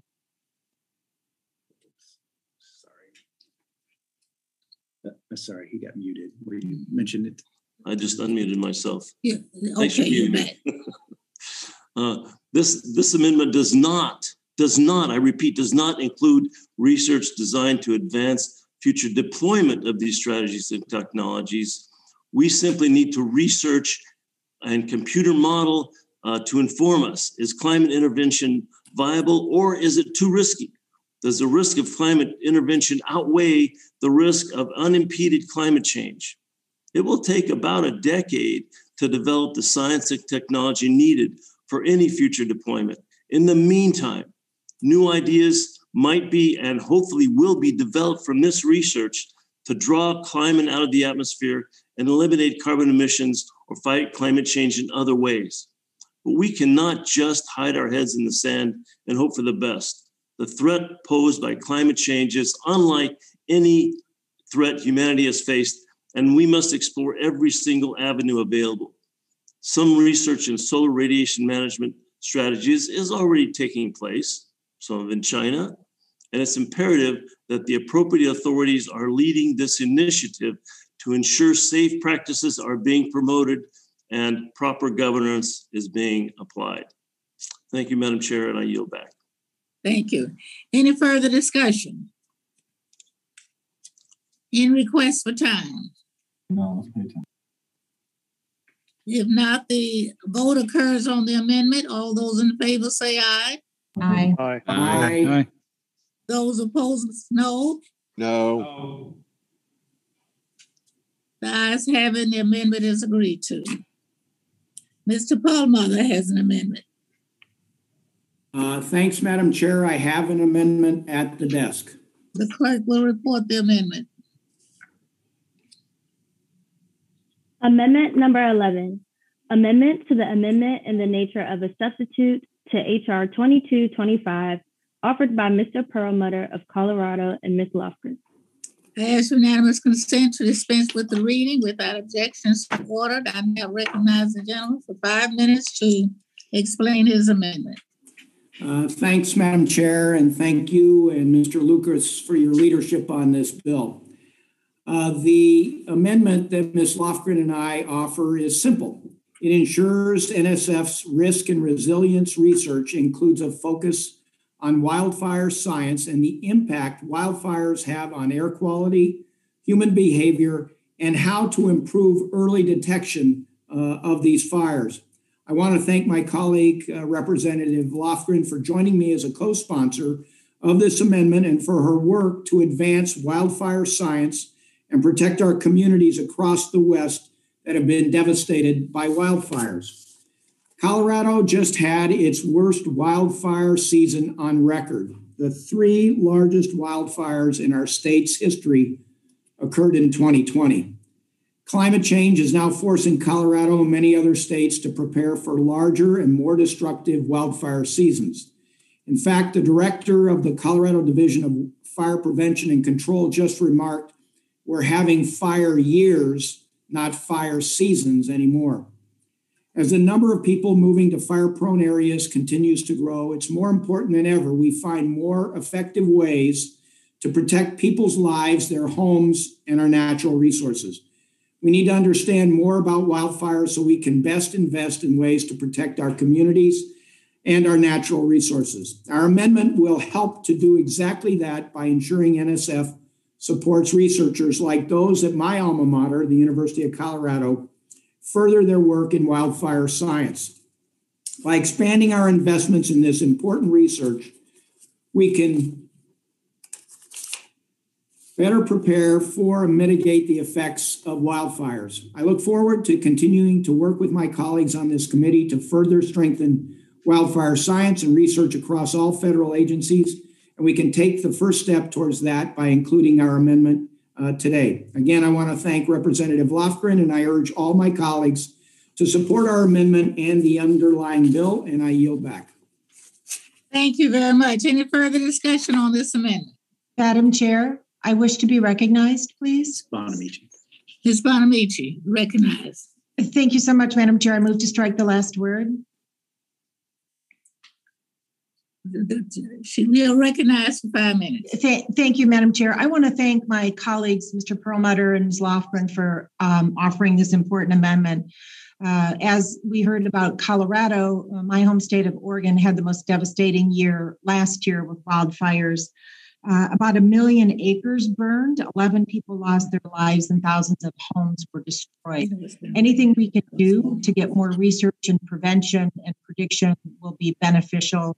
I urge all of my colleagues to support this important amendment, which of course I would have co-sponsored with Mr. Perlmutter, but at this point I'm proud and happy to speak in favor of. So thank you to Mr. Perlmutter, Ms. Lofgren for offering this. I hope you will all support it, and I yield back the balance of my time. Would the gentlelady yield?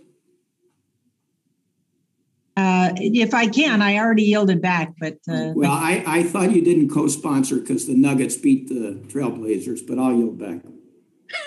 Yeah, definitely will yield back now. Thank you. Any further discussion? The vote occurs on the amendment. All those in favor say aye. Aye. Aye. Aye. Aye. Those opposed, no. The ayes have it, and the amendment is adopted. The next amendment is Mr. Walsh. The clerk will report the amendment. Amendment number 12, Amendment to the amendment in the nature of a substitute to HR 2225, offered by Mr. Wells of Florida. I ask unanimous consent to dispose with reading the amendment without objection, so ordered. I now recognize the gentleman for 5 minutes to explain his amendment. Thank you, Chairwoman Johnson, for the opportunity to speak on this amendment. When making these investments in NSF for the future, we must also consider the benefits of collaborative research with our allies. The United States and its partner nations are capable of addressing 21st century challenges together in a manner that safeguards intellectual property. For example, we have experienced significant gains in binational research efforts with Israel. For over nearly 50 years, the U.S.-Israel binational foundations have combined have supported more than 7,300 projects. And the U.S.-Israel Binational Science Foundation has awarded over $700 million to more than 5,000 research projects. The economic and scientific successes attributed to binational R&D partnership cannot be overlooked. It is imperative that we take advantage of these opportunities to work with our partner nations in reaching our R&D goals. I firmly believe the U.S. can maintain its global competitive edge in the R&D space, and I urge my colleagues to support the amendment, and I yield back. Thank you very much. Any further discussion? Hearing none, then the vote occurs on the amendment. All those in favor say aye. Aye. Aye. Those opposed say nay. The ayes have it, and the amendment is adopted. The next amendment on the roster is offered by the gentleman from California, Mr. McNerney. He's recognized for his amendment. I thank the chair. I have an amendment at the desk. The clerk will report the amendment. Amendment number 13. Amendment to the amendment in the nature of a substitute to HR 2225, offered by Mr. McNerney of California and Mr. Feenstra of Iowa. I ask unanimous consent to dispense with the reading. And I recognize the gentleman for 5 minutes to explain his amendment. Well, I thank the chair and the ranking member and the staff on both sides for their work. And I also especially want to thank my colleague from Iowa, Mr. Feenstra, for his work in support of this legislation. Agriculture is the biggest single sector in my district, so this is really important to me. Accurate, reliable, and continuously available GPS enables farmers to increase crop yields, crop efficiencies, and environmental sustainability through the precise application of seed, water, fertilizers, and pesticides. GPS is also used for protecting animal health. In practice, GPS helps farmers waste less seed, requires less fertilizer, less fuel, less pesticide, and ultimately has better crop yield. So therefore, it's vital that we include this to ensure that the GAO considers GPS applications in their technology assessment of precision agriculture technologies. I yield back. The chair now recognizes Mr. Feenstra. Mr. Feenstra. Thank you, Madam Chair. I would like to speak on this amendment. The gentleman is recognized. Thank you, Congressman Matt McInerney, for the opportunity to work together with you on advancing the IoT for Precision Agriculture Act. I am proud to have helped lead this legislation, which is included in HR 2225 and the underlying text of this bill. I am also glad to co-sponsor the amendment to make sure GPS application potential is assessed. In my district, many farmers rely on precision agriculture technology to effectively utilize resources in the fields and maintain their farms. These technologies help them manage their crops, the health of the soil, and then the application of fertilizer. Precision agriculture principles not only help farmers manage farms effectively, they also benefit the environment and improve sustainability. This amendment focuses on the GAO review portion of the advancing IoT from precision agriculture, including GPS-based applications in the GAO's assessment is crucial to ensuring progress. Precision agriculture relies on geolocation to determine the health of soil and crops in specific sections of land on farmland that can be used on thousands of acres without ensuring specific focus on GPS applications. The GAO review may miss vital technologies that could benefit farmers. I am happy to work with Representative McInerney on this act and amendment. Advancing precision agriculture is a bipartisan issue, and I hope that we as a committee will vote to include the GPS application amendment. I yield back the remaining part of my time. Thank you. Thank you very much. Any further discussion? Then the vote occurs on the amendment. All those in favor say aye. Aye. Aye. Aye. Those opposed, nay. Nay. The ayes have it, and the amendment is agreed to. The next amendment on the roster is offered by a gentleman from Virginia, Mr. Byer. Thank you, Madam Chair. I have an amendment with the clerk. The clerk will read the amendment.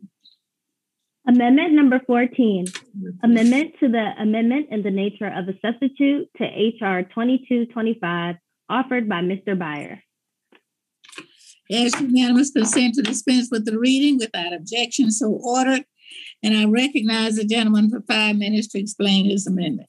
Thank you, Chairman Johnson. I'm introducing this amendment to support research to address the impact of commercial satellite constellations on ground-based astronomy. As we know, there are more than 3,000 operational satellites in low Earth orbit right now, with perhaps 10,000 more to be added next year and another 10,000 after that. This is a time-sensitive issue because more and more constellations are planned for launch. And we need to give astronomers the resources and tools necessary to minimize any negative impacts on their science through things like changes to observatory operations and new image analysis tools. With the incredible promise of satellites in low Earth orbit, we can't ignore the consequence on ground-based astronomy. So this is particularly the case with the Vera Rubin Observatory, which is coming online soon. So I urge my colleagues to support this measure, just to study this research and authorize the National Science Foundation to do this important work. Thanks, Madam Chair, and I yield back.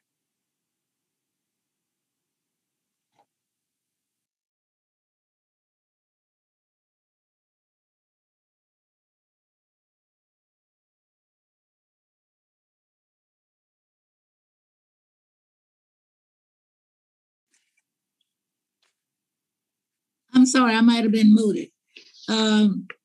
The vote occurs on the amendment. All in favor say aye. Aye. Aye. Aye. All those opposed say no. Aye.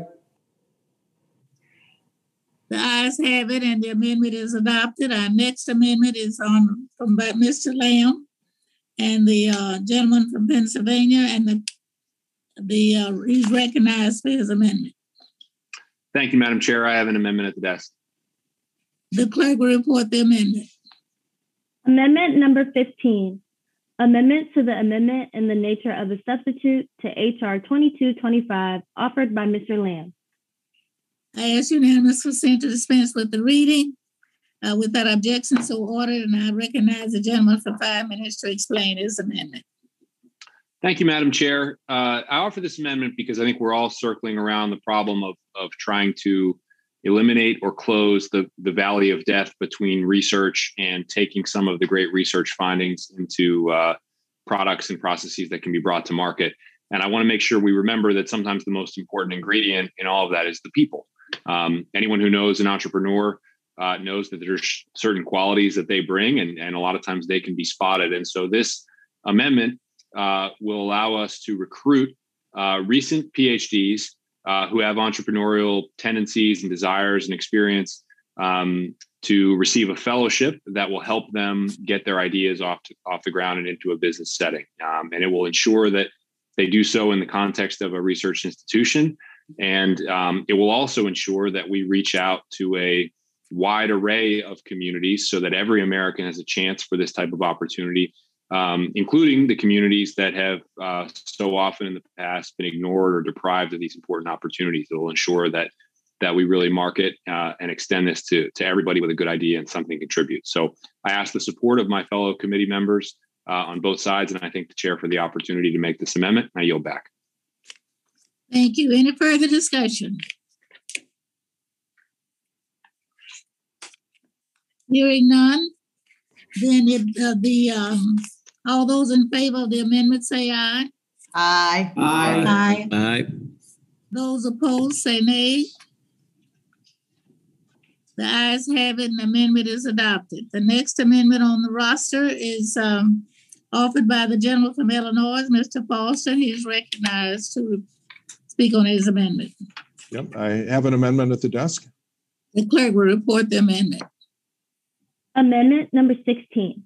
Amendment to the amendment in the nature of a substitute to HR 2225, offered by Mr. Foster of Illinois.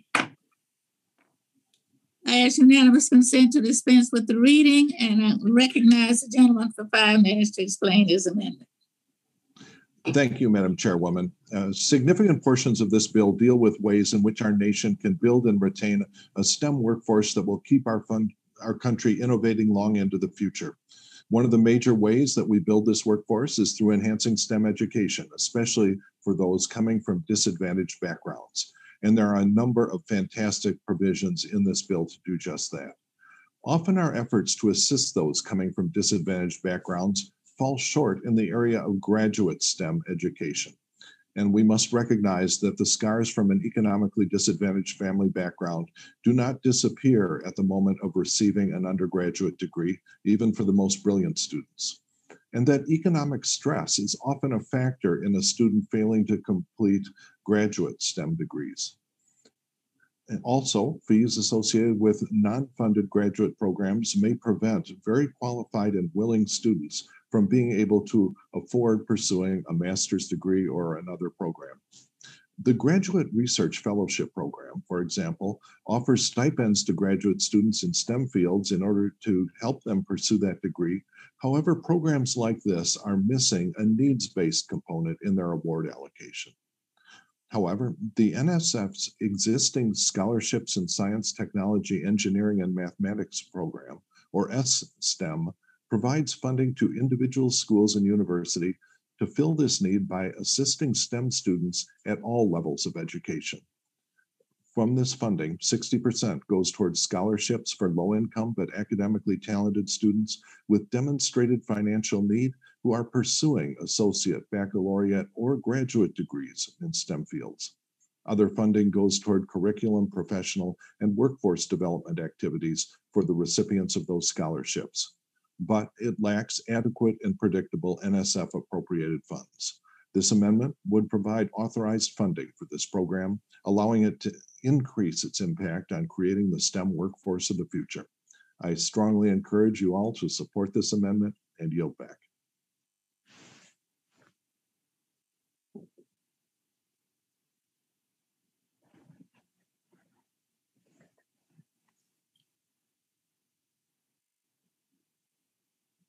Sorry, Ms. Moore is recognized. Thank you so much, Madam Chair. This is such a wonderful, wonderful amendment in the nature of a substitute. But I would ask if Dr. Foster would consider adding me as a co-sponsor to this amazing amendment. Absolutely. Thank you, and I yield back. Without objection, I am pleased to associate Representative Moore's name with this amendment. Thank you. Any further comment? Hearing none, then the vote occurs on the amendment with the addition of Ms. Moore's name as a sponsor. All those in favor say aye. Aye. Aye. Aye. Aye. Those opposed, no. The ayes have it, and the amendment is adopted. Now, we will now vote on the amendment in the nature of a substitute as amended. The vote occurs on the amendment. All those in favor say aye. Aye. Aye. Aye. Aye. All those opposed say no. The ayes have it and the amendment is agreed to. Now, we are ready to report the bill. The quorum being present, I move that the Committee on Science, Space, and Technology report HR 2225 as amended to the House with the recommendation that the bill be approved. Those in favor of the motion will signify by saying aye. Aye. Those opposed, no. Hearing none, the ayes have it and the bill is favorably reported. Without objection, the motion to reconsider is laid upon the table, and I ask unanimous consent that the staff be authorized to make any necessary technical and conforming changes to the bill. Without objection, so ordered. And members will have 2 subsequent calendar days in which to submit supplementary, minority, or additional views to this measure. Now that we will now consider the next bill 3593 after a 5-minute break.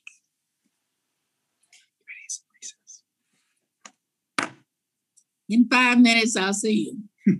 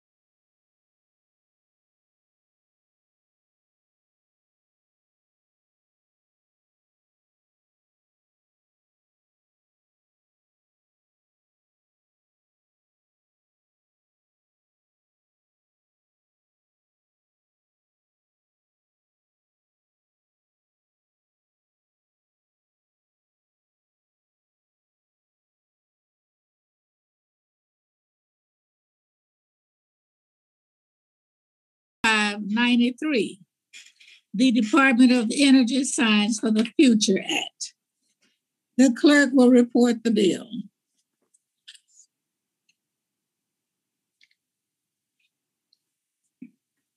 HR 3593, the Department of Energy Science for the Future Act. Without objection, the bill is considered as read and open to amendment at any point. Does anyone wish to be recognized to speak on this underlying bill?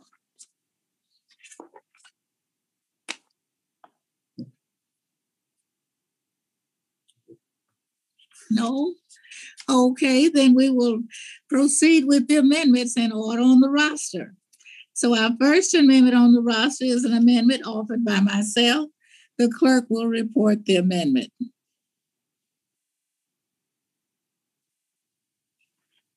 Amendment number 1. Amendment in the nature of a substitute to HR 3593, offered by Ms. Johnson of Texas. I ask unanimous consent to dispense with the reading and without objection, so ordered. I recognize myself for 5 minutes to explain this amendment. I'm very pleased to offer this amendment in the nature of the substitute for the Department of Energy Science for the Future Act, alongside Ranking Member Lucas. I'm going to speak briefly and place my extended remarks in the record. We all know that the United States faced increased international competition in science and technology.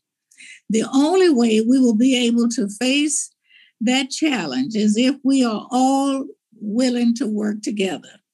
I truly appreciate the collaboration on this amendment by Ranking Member Lucas and all the members of the committee, Democrats and Republicans. I think this bill will be better for that collaboration, and in return, our nation will be better off. Is there any further discussion on this amendment? Mr. Lucas. Mr. Lucas. Thank you, Chairwoman Johnson. This amendment strikes and replaces the text of H.R. 3593, the DOE Science for the Future Act, to incorporate stakeholder feedback to the underlying bill and make technical changes to the text. I'd like to thank the chairwoman and her staff for working with us in a bipartisan and cooperative manner to get these necessary changes finalized. Among these changes, this amendment includes several important provisions from my bill, H.R. 5685, the Securing American Leadership in Science and Technology Act, including a DOE infectious disease R&D initiative and full funding for the Quantum User Expansion for Science and Technologies program. This past year, the Department of Energy and its national labs have demonstrated the value of using high-performance supercomputing advanced research facilities to model COVID-19, understand its effects on human cells, and predict its spread. DOE and the U.S. research community have done incredible work in using the department's world-leading resources to fight this pandemic and address the many challenges it has presented. DOE and its Office of Science should continue to play a key role in emerging infectious disease research for many years to come. That's why my SALSTA includes a comprehensive authorization for this work. By establishing a cross-cutting emerging infectious disease research initiative and a high-performance computing research consortium, we can ensure the continuation of these life-saving R&D activities. I'm pleased to see this amendment included these high priority provisions. I'm also glad to see that this amendment updates the original bill to include full support for the QUEST program and SALSTA priority, which is public-private partnerships and quantum resource use. Quantum information science will revolutionize our relationship with technology and our capacity for scientific advancement. In order to remain competitive in the critical industry of the future, we need to take the long-term and big-picture approach and get serious about our investments in quantum computing and in the U.S. quantum industry. By giving U.S. researchers access to quantum computing hardware and quantum computing clouds, the QUEST program encourages greater participation in the development of quantum information sciences, thereby facilitating a larger and more diverse range of research into these evolving technologies. I also, once again, would like to thank Chairwoman Johnson for working with me to get these critical provisions added to this amendment. And as always, I'm grateful for the opportunity to work alongside my science committee colleagues to prioritize fundamental research that will support U.S. innovation, keep our country safe, independent, and globally competitive. This bipartisan Office of Science Reauthorization has been a long time coming for the Science Committee. This is a product we should all be proud of, and today's amendment brings us one step closer to its enactment. I encourage my colleagues to support this amendment, and I yield back, Madam Chair. Thank you. Thank you very much. I now recognize Ms. Moore. You're muted. Okay, I think I got it now. Oh my goodness. Thank you so much, Chairwoman Johnson and Ranking Member Lucas, for your just impeccable work on this amendment in the nature of a substitute to H.R. 3593. Before I get into my remarks, I absolutely want to lift up the names of the subcommittee chair, Bowman, and Ranking Member Weber for really putting in such a robust effort to advance our research into energy biology and climate science. You know, access to clean drinking water rests at the nexus of both our nation's infrastructure debate and our climate crisis.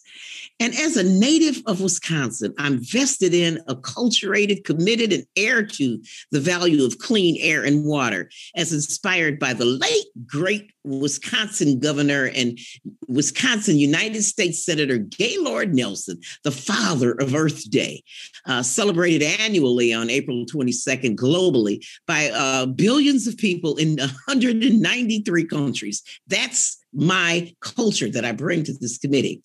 And in the Great Lakes region proper, we're seeing warmer, wetter summers.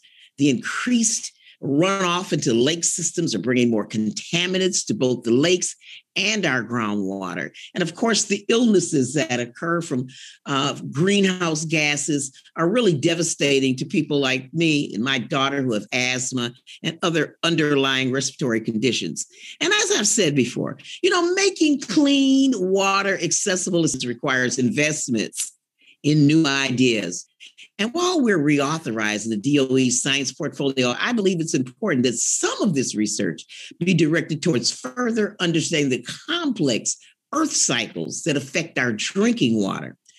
My amendment does just that by requiring DOE's Office of Science to support interdisciplinary clean water and watershed research into the activities, both human and natural, that affect water availability and quality across our country, including in freshwater environments like our Great Lakes. This is so needed, not only for city dwellers, but for our farmers as well, who suffer from some contaminated runoffs. Additionally, my amendment requires the DOE in carrying out that work to do it in partnership with representatives from state, local, and tribal governments, research and academic institutions, and nonprofit organizations like the Milwaukee Water Council. This amendment ensures that this will be a priority at the DOE Office of Science. And I look forward to seeing some of the new research and innovative technology that springs from such research to help protect our nation's water. An old African proverb says water has no enemies, and we got to make that true by treating it I'll try not to repeat the many praises we've heard thus far for the legislation. Even though many of those praises are certainly worth repeating. I do want to say thank you, Congresswoman Moore, the gentlelady from Wisconsin, for her kind words. I appreciate that. Let me start by also expressing my gratitude to everyone involved on this committee for just how far we've come. Since I was first appointed chairman of the Energy Subcommittee in 2015, Pete's reauthorization process, which provided important program direction for the Office of Science. Since then, we've had a number of landmark successes in updating this guidance. First, through the enactment of the Department of Energy Research and Innovation Act in 2018. And most recently, we were able to authorize pieces of the office last Congress in the Energy Act of 2020. Yet after all these years and all this incredible bipartisan work, We've never had a comprehensive Office of Science reauthorization like the DOE Science for the Future Act. Over this time period, we've seen the tenure of the White House change twice. Countless members come and go, and even the controlling majority of this body change, darn. But through it all, Ranking Member Lucas, Chairwoman Johnson, and many others, including myself, have remained committed to keeping America's scientific enterprise at the absolute forefront of global competition. My colleagues have heard me repeatedly stress the importance of basic research. They've also heard me grumble and complain when I thought we were focusing too much on applied energy and increasing its already significant portion of DOE's budget. Might sound like a broken record, but it's because I believe so strongly in this. I'd like to think that my friends across the aisle and across the political spectrum really took note when, within a year of Ranking Member Lucas's leadership, the Republican side of this committee put forth our benchmark legislation, the Securing America Leadership in Science and Technology Act, or SALSTA. We put forth SALSTA as a signal that even in the minority, we are serious about the DOE Office of Science and its role in developing climate change solutions and advancing American competitiveness. And because of the competitive nature of SALSTA and its clear focus on basic federal research, I fully believe my Democrat colleagues recognized our effort as the start of a very tremendous and good and well-deserved bipartisan opportunity. Because that is what the legislative process entails, isn't it? It's giving and taking, hearing many opinions inside, outside of these walls, disagreeing over some things, but yet finding common ground on more things. As a result, today marks the culmination of more than a decade of hard work. The legislation before us today is the first ever comprehensive reauthorization of the DOE Office of Science. And I couldn't be more thrilled about that. Some of the main pillars of this bill are funding construction and upgrades to major scientific user facilities, providing guidance in emerging research areas like quantum, and responsibly increasing the annual budget for each of the office's core research programs. All of it is meant to put our full muscle behind the Office of Science. That is because time and time again, this office has demonstrated that basic science research is the most effective way to encourage the development of new technologies.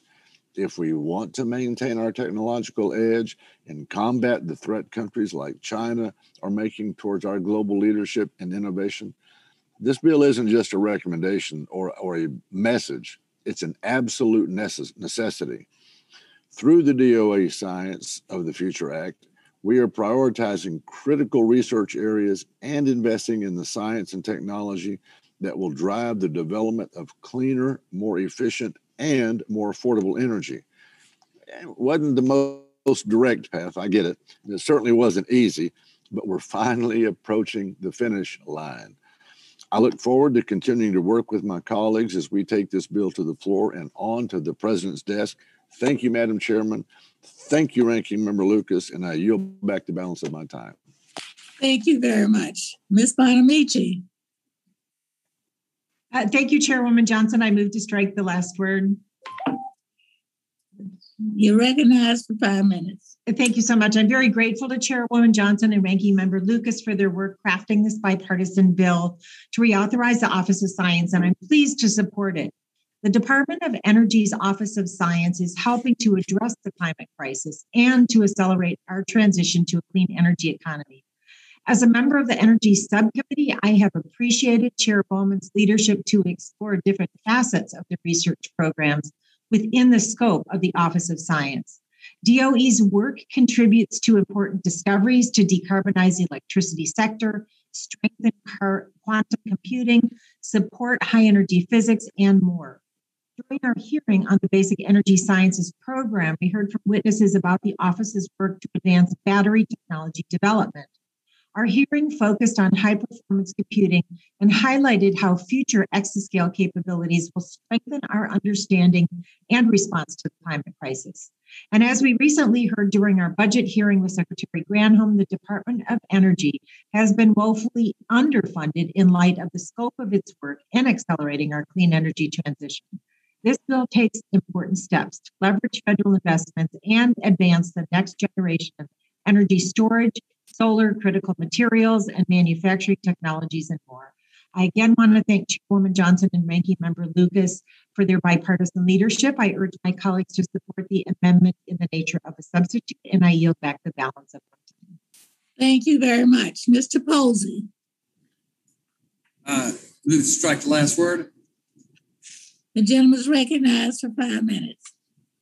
Thank you, Chairwoman Johnson, and I again want to echo the comments of the ranking member concerning your leadership. I'm grateful and want to thank you and the ranking member that this amendment includes additional language that directs the Department of Energy to, in consultation with NASA, carry out basic research programs to compare the effects of exposure to low-dose radiation on Earth and low Earth orbit and in the space environment. The ultimate goal of such research would be to inform low-dose radiation practices here on Earth and to help facilitate long-duration space flights. These provisions build on the success of my bill, the Low-Dose Radiation Research Act, which was signed into law last Congress as part of the Energy Act of 2020. The bill authorized a low-dose radiation research program within the Department of Energy's Office of Science that we may continue to enhance our understanding of the effects of low-dose radiation on human health, allowing us to make more risk-informed approaches to management decisions regarding radiation exposure. NASA and the Department of Energy both exhibit great expertise in this area of research. And we know that the best science can occur when agencies work together. And it's great that this committee is able to make those connections. This is especially true in science, and it's critical to our mission to push the limits of human exploration. That's why I'm glad this amendment will further encourage and strengthen our cooperation between NASA and the Department of Energy on this necessary work. It's kind of legislative initiative that helps our government avoid duplication of efforts while making the most of taxpayer money. I look forward to finding other opportunities to support DOE and NASA, but also research this Congress.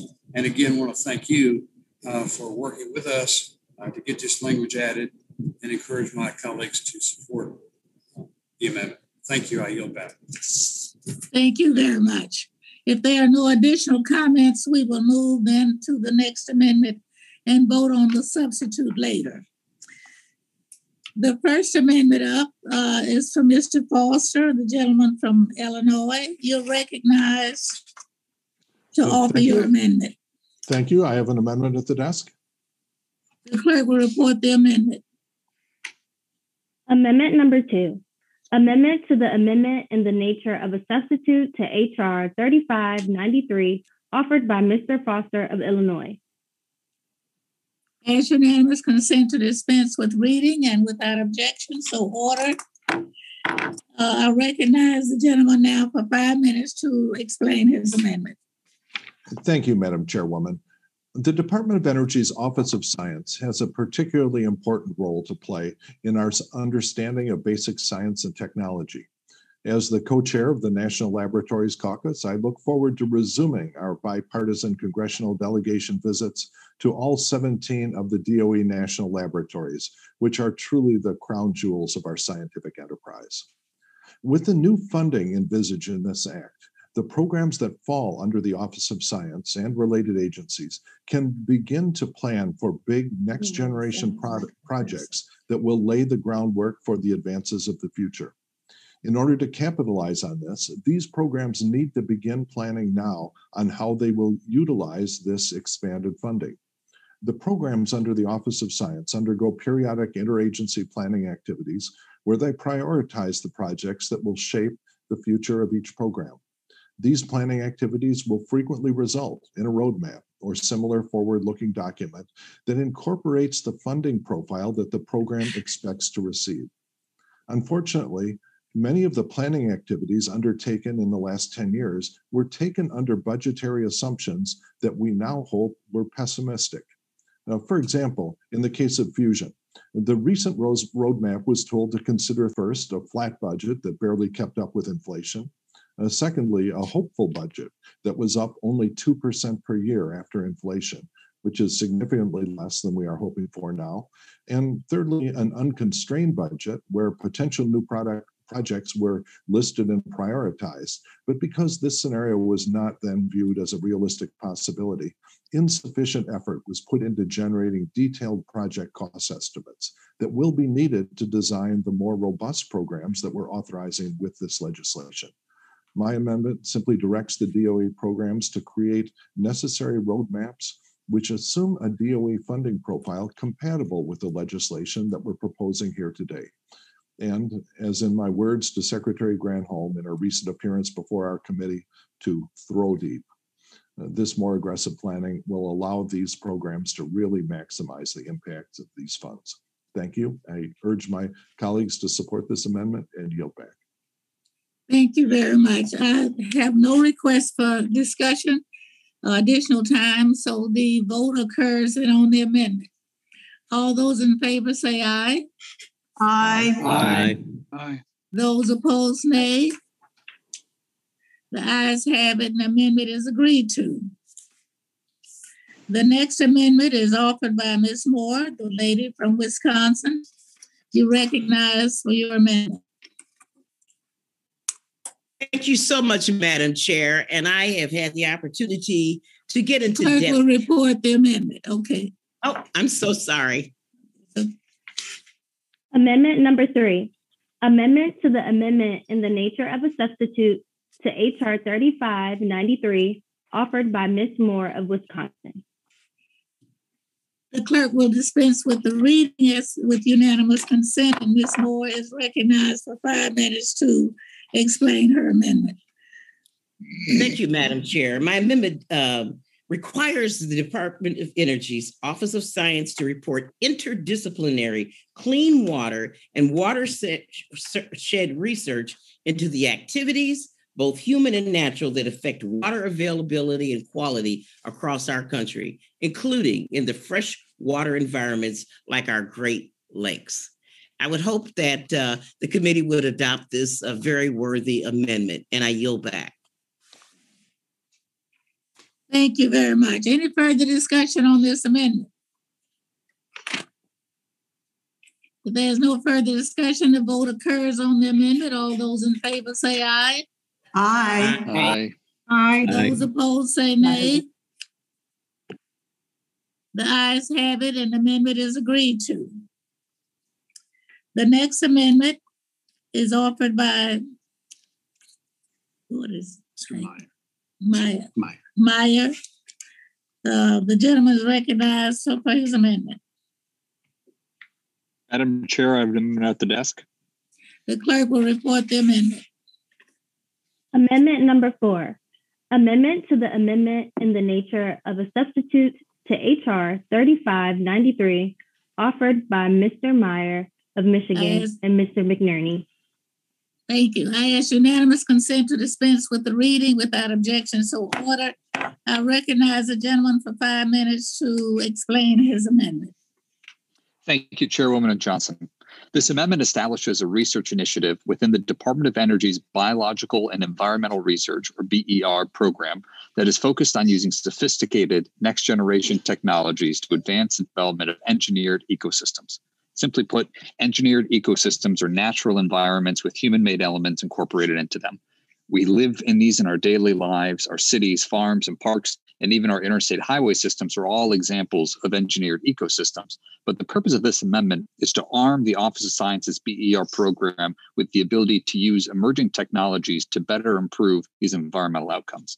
Leveraging innovative technologies like artificial intelligence and advanced sensing capabilities to solve complex environmental challenges can help us lead the fight against climate change.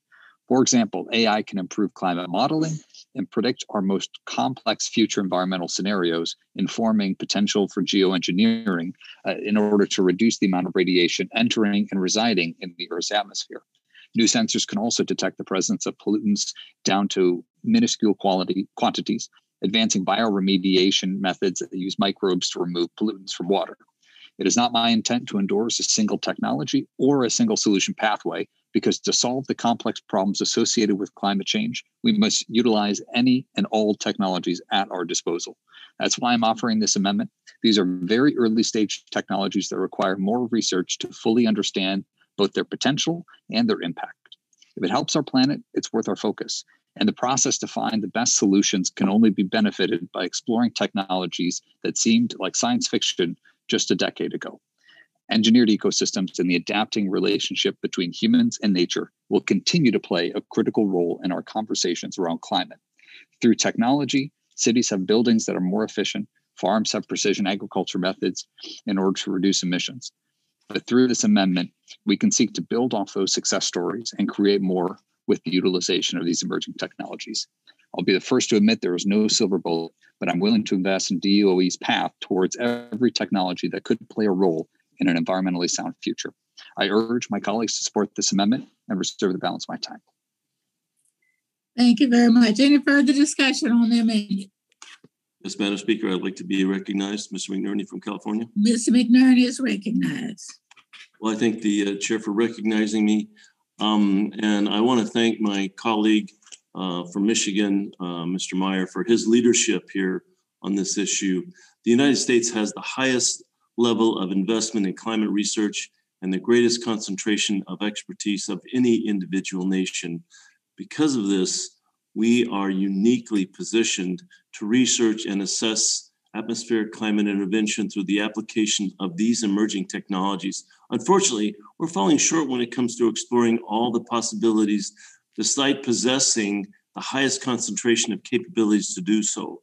I'm proud to co-sponsor this amendment offered by my colleague, Mr. Meyer, to establish within the biological and environmental research program an initiative aimed at bridging the gap. A simple authorization for the Office of Science to perform basic research on climate intervention would help put us at least on par with several countries and international bodies already taking these approaches seriously. China posts one of the largest atmospheric climate intervention research programs in the world, and the United Nations Scientific Assessment Panel voted to include the assessment of interventions to increase the reflectivity of in the stratosphere in their ozone assessment report. Competitors and allies alike recognize the value of atmospheric climate intervention research. We must authorize the Department of Energy Office of Science to make the most out of research they already do on atmospheric systems. Applying these artificial intelligence technology, novel sensing capabilities, and other emerging technologies in such a program is a crucial step to ensure that the United States continues to be on the forefront of biological and environmental research. I yield back. Thank you very much. Any further requests for time?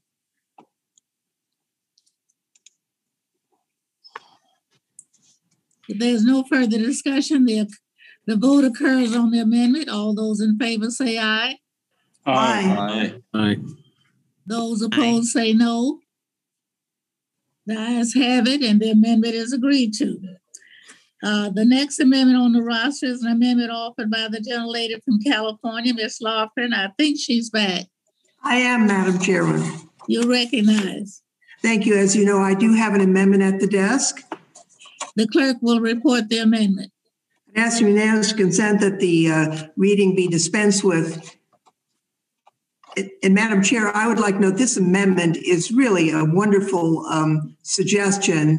It would allow for the safer use of chemicals, industrial chemicals, that would not be at odds with market needs. And we all know that we have a commitment to combating climate change. We have a concern for public health and responsible consumer behavior, and all of that is pushing us towards a safer and more sustainable use of chemicals in manufacturing and consumer products. The use of supercomputing and artificial intelligence has the potential to transform our understanding of the adverse human and environmental effects associated with industrial chemical use.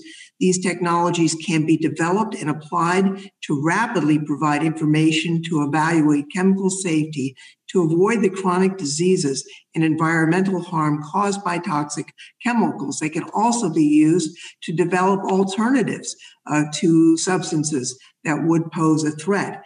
This proposal would establish a supercomputing for safer chemicals or super safe consortium that would allow EPA to leverage the computational assets at our national labs to expand on an existing work in this space and increase stakeholder participation by incorporating relevant state agencies. It would also work to address the inequitable burdens of environmental chemical exposures in disadvantaged communities and of potentially creating more hazardous chemical use in products targeted towards those communities. Now, I mentioned that this was a wonderful amendment, but unfortunately, it is not pertinent to this section of the bill because there is an existing Center on Computational Toxicology and Exposure, and this should be an amendment in the EPA authorization. So I'd like to ask unanimous consent to withdraw this amendment. I wanted to raise it because of its importance and hope that we can pursue it in the appropriate space. Thank you very much. So we'll go on. The next amendment is by Mr. McNerney. Mr. McNerney, you're recognized. I have an amendment at the desk. The clerk will report the amendment. Amendment number 6. Amendment to the amendment in the nature of a substitute to HR 3593 offered by Mr. McNerney of California. The clerk, sorry, we can dispense with the reading of the amendment. The chair now recognizes the sponsor. Well, I thank the chair for recognizing me and for bringing this amendment up for this consideration. Quantum research is one of those fields that will define which country leads in the scientific enterprise. This amendment would establish the Energy Sciences Network, ESNet, as a platform for the development and testing of quantum networking infrastructure. ESNet is a high-performance computer network that provides highly reliable data transport capabilities for DOE researchers and external collaborators, which essentially makes it a system that circulates data between the involved parties and helps enable the DOE Office of Science mission. In addition to its operational functions, ESNet serves as a test bed for the development of new network technologies and has a skilled workforce of network scientists and engineers. As DOE's Center of Expertise in Network Operations and Management, ESNet will serve as a critical component in the department's initiative in quantum networking R&D by serving as a platform for testing and ultimately delivering quantum networking to the national laboratories and other DOE sites. I'll yield back.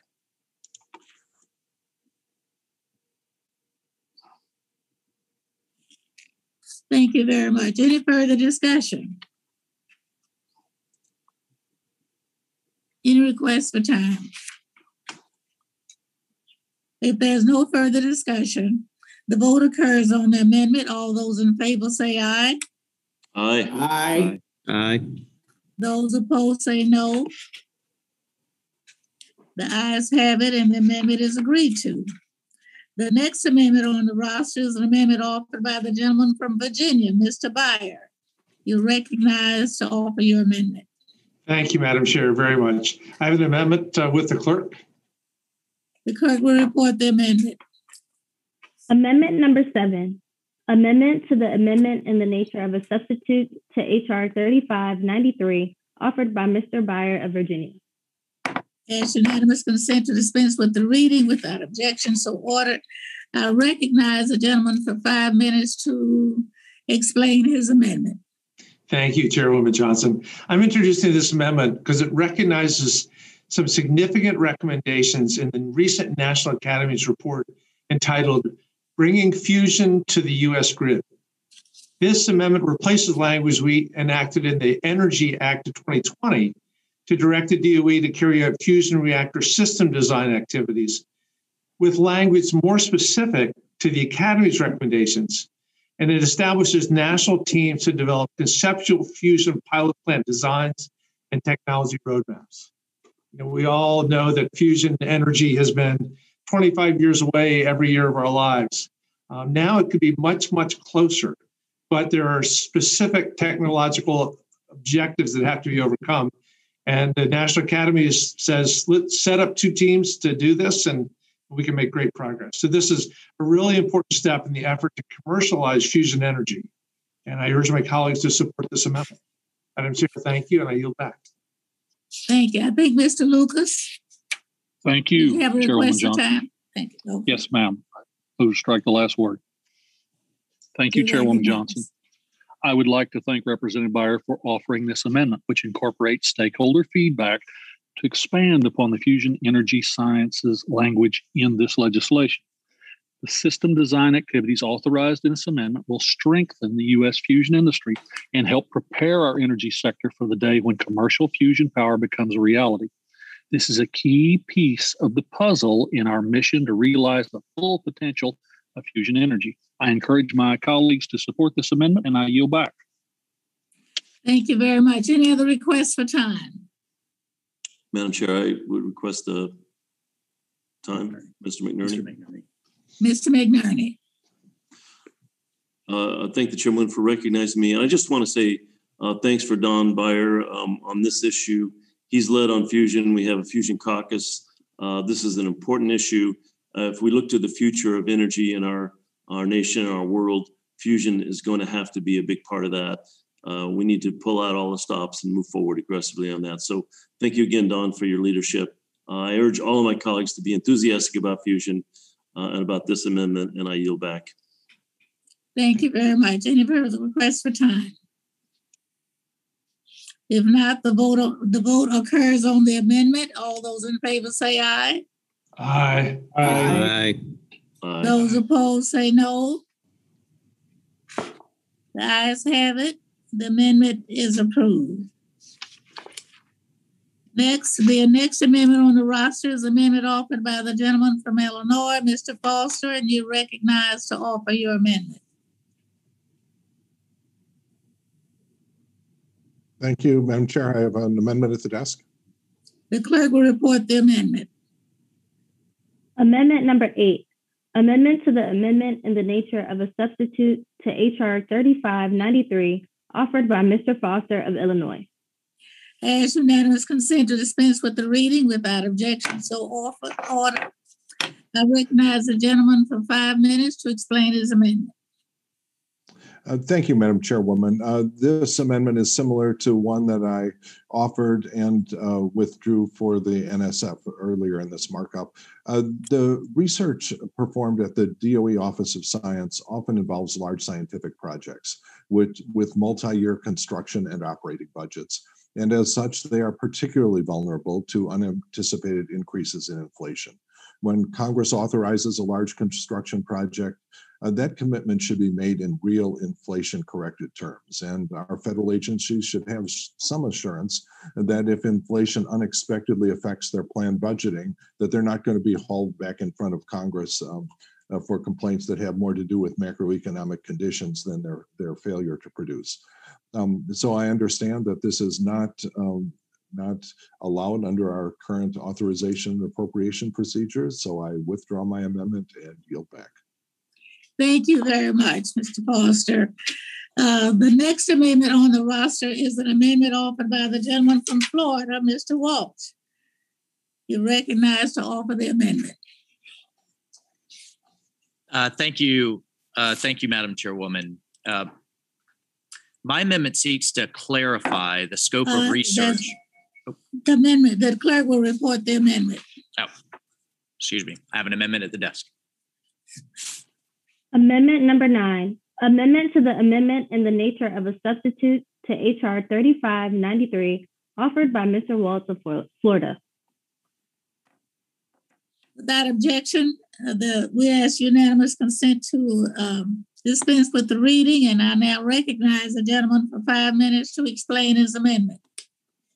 Thank you, Madam Chairwoman. My amendment seeks to clarify the scope of research within the Department of Energy's new emerging infectious disease program without eliminating possible benefits of pathogen research. The amendment prohibits DOE's infectious disease program from conducting gain-of-function research with the potential to generate pathogens in humans. Domestic gain-of-function research in humans is not intended for the Department of Energy and must be very closely monitored by health professionals. Gain-of-function research. Oh, I'm sorry. We muted. I'm mute. We tell him he's muted.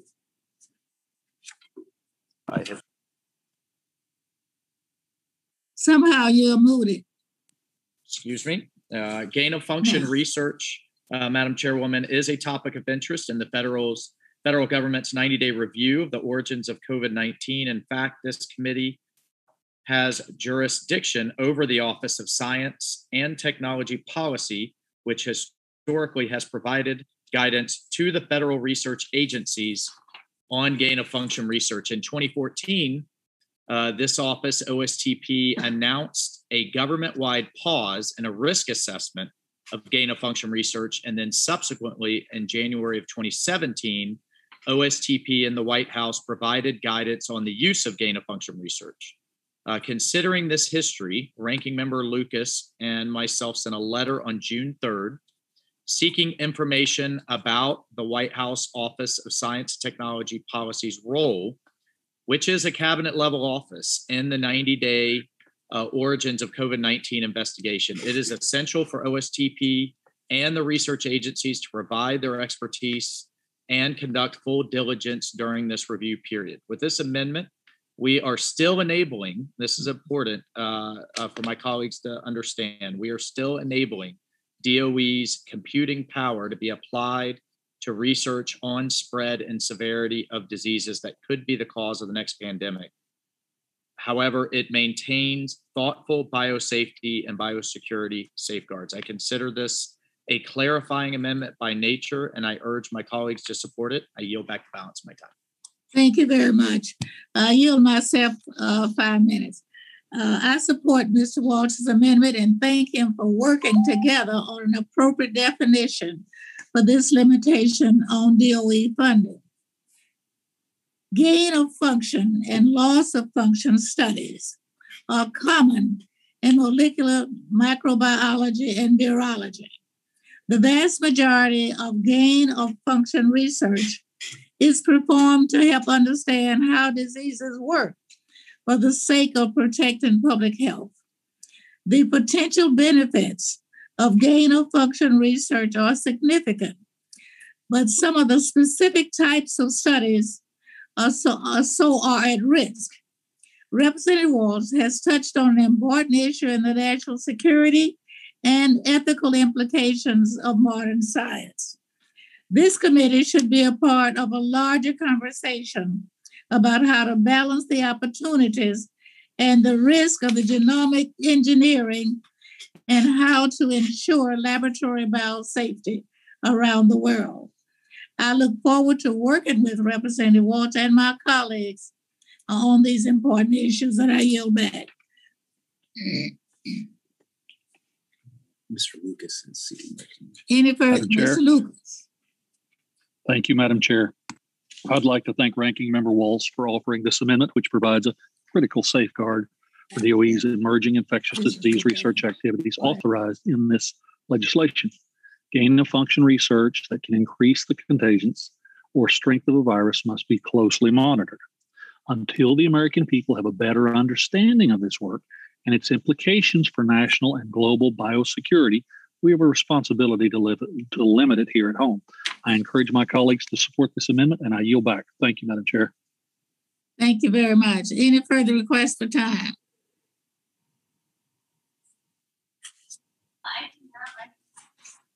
Did I hear someone? Okay. The vote occurs on the amendment. All those in favor say aye. Aye. Aye. Those opposed say no. The ayes have it, and the amendment is agreed to. The next amendment on the roster is an amendment offered by the gentleman from Florida, Mr. Posey. You're recognized to offer your amendment. Thank you, Madam Chair. I have an amendment at the desk. The clerk will report the amendment. Amendment number 10, amendment to the amendment in the nature of a substitute to HR 3593, offered by Mr. Posey of Florida. I ask unanimous consent to dispense with the reading without objection, so ordered. I recognize now the gentleman for 5 minutes to explain this amendment. Thank you, Chairwoman Johnson. This amendment will ensure that none of the taxpayer funds authorized in HR 3593 will be used to build up foreign countries' competitiveness in science and technology at the expense of our own. Specifically, this amendment states that none of the funds authorized here can be used to award federal contracts, grants, loans to entities owned, controlled, or otherwise tied to a corporation based in a non-market economy, country, or foreign country of concern. The Chinese Communist Party has made it an explicit goal to surpass the United States as the global frontrunner in science and technologies. Its Made in 2025 initiative outlines a clear strategy to get ahead of us in critical technologies and industries of the future. Simply put, we can't afford to spend the time, money, and effort to sow the seeds of new technologies here at home, while other countries like China get the same reward for no cost to them at all. We must do more to work together to protect American research while maintaining a spirit of open science that has fueled generations of discoveries. This amendment would also prohibit funds from going to entities listed under the Uyghur Human Rights Policy Act of 2020. We have a moral obligation to ensure that none of the funds in this act benefit state-sponsored companies associated with human rights violations. The amendment provides common sense protections for taxpayer-funded research to ensure that we are not spending billions of dollars on research that China will then use to outcompete us. I urge my colleagues to support this amendment. Thank you. Thank you very much. I recognize myself to speak on this amendment. I want to thank Mr. Representative Posey for this amendment, which aims to ensure the responsible use of our limited research dollars at home and abroad.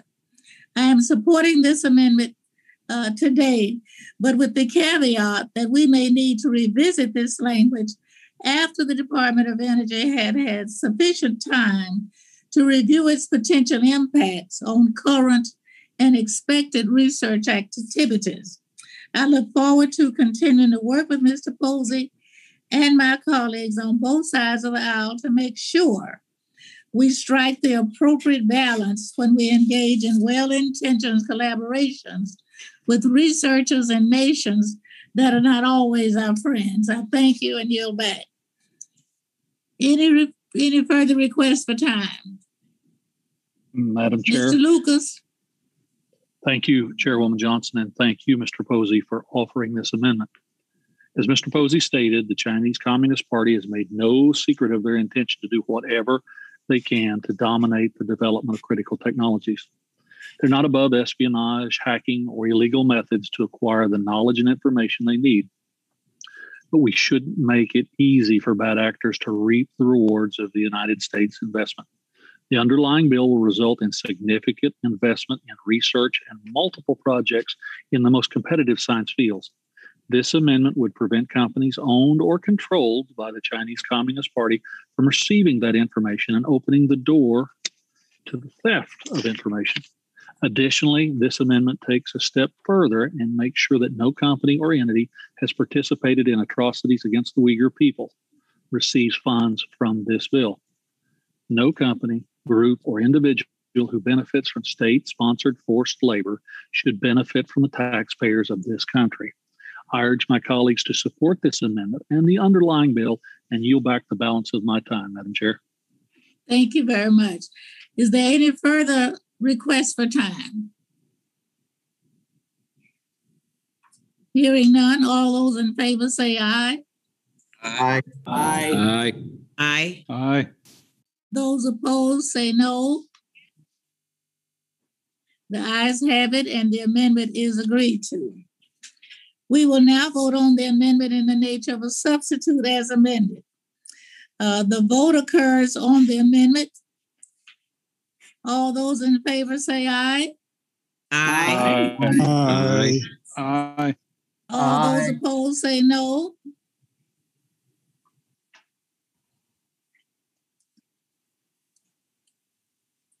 Further proceedings on this amendment then will, sorry. Well, believe it or not, we're ready to report the amendment. A reporting quorum being present, I move that the Committee on Science, Space, and Technology report H.R. 3593 as amended to the House with the recommendation that the bill be approved. Those in favor of the motion will signify by saying aye. Aye. Aye. Those opposed say no. The ayes have it. The bill is favorably reported. Without objection, the motion to reconsider is laid on the table, and I ask unanimous consent that the staff be authorized to make any necessary technical and conforming changes to the bill. Without objection, so ordered. Members will have 2 subsequent calendar days in which to submit supplementary, minority, or additional views on the measure. I want to thank the members for coming to work this morning and getting this done. This concludes our markup, and the meeting is adjourned.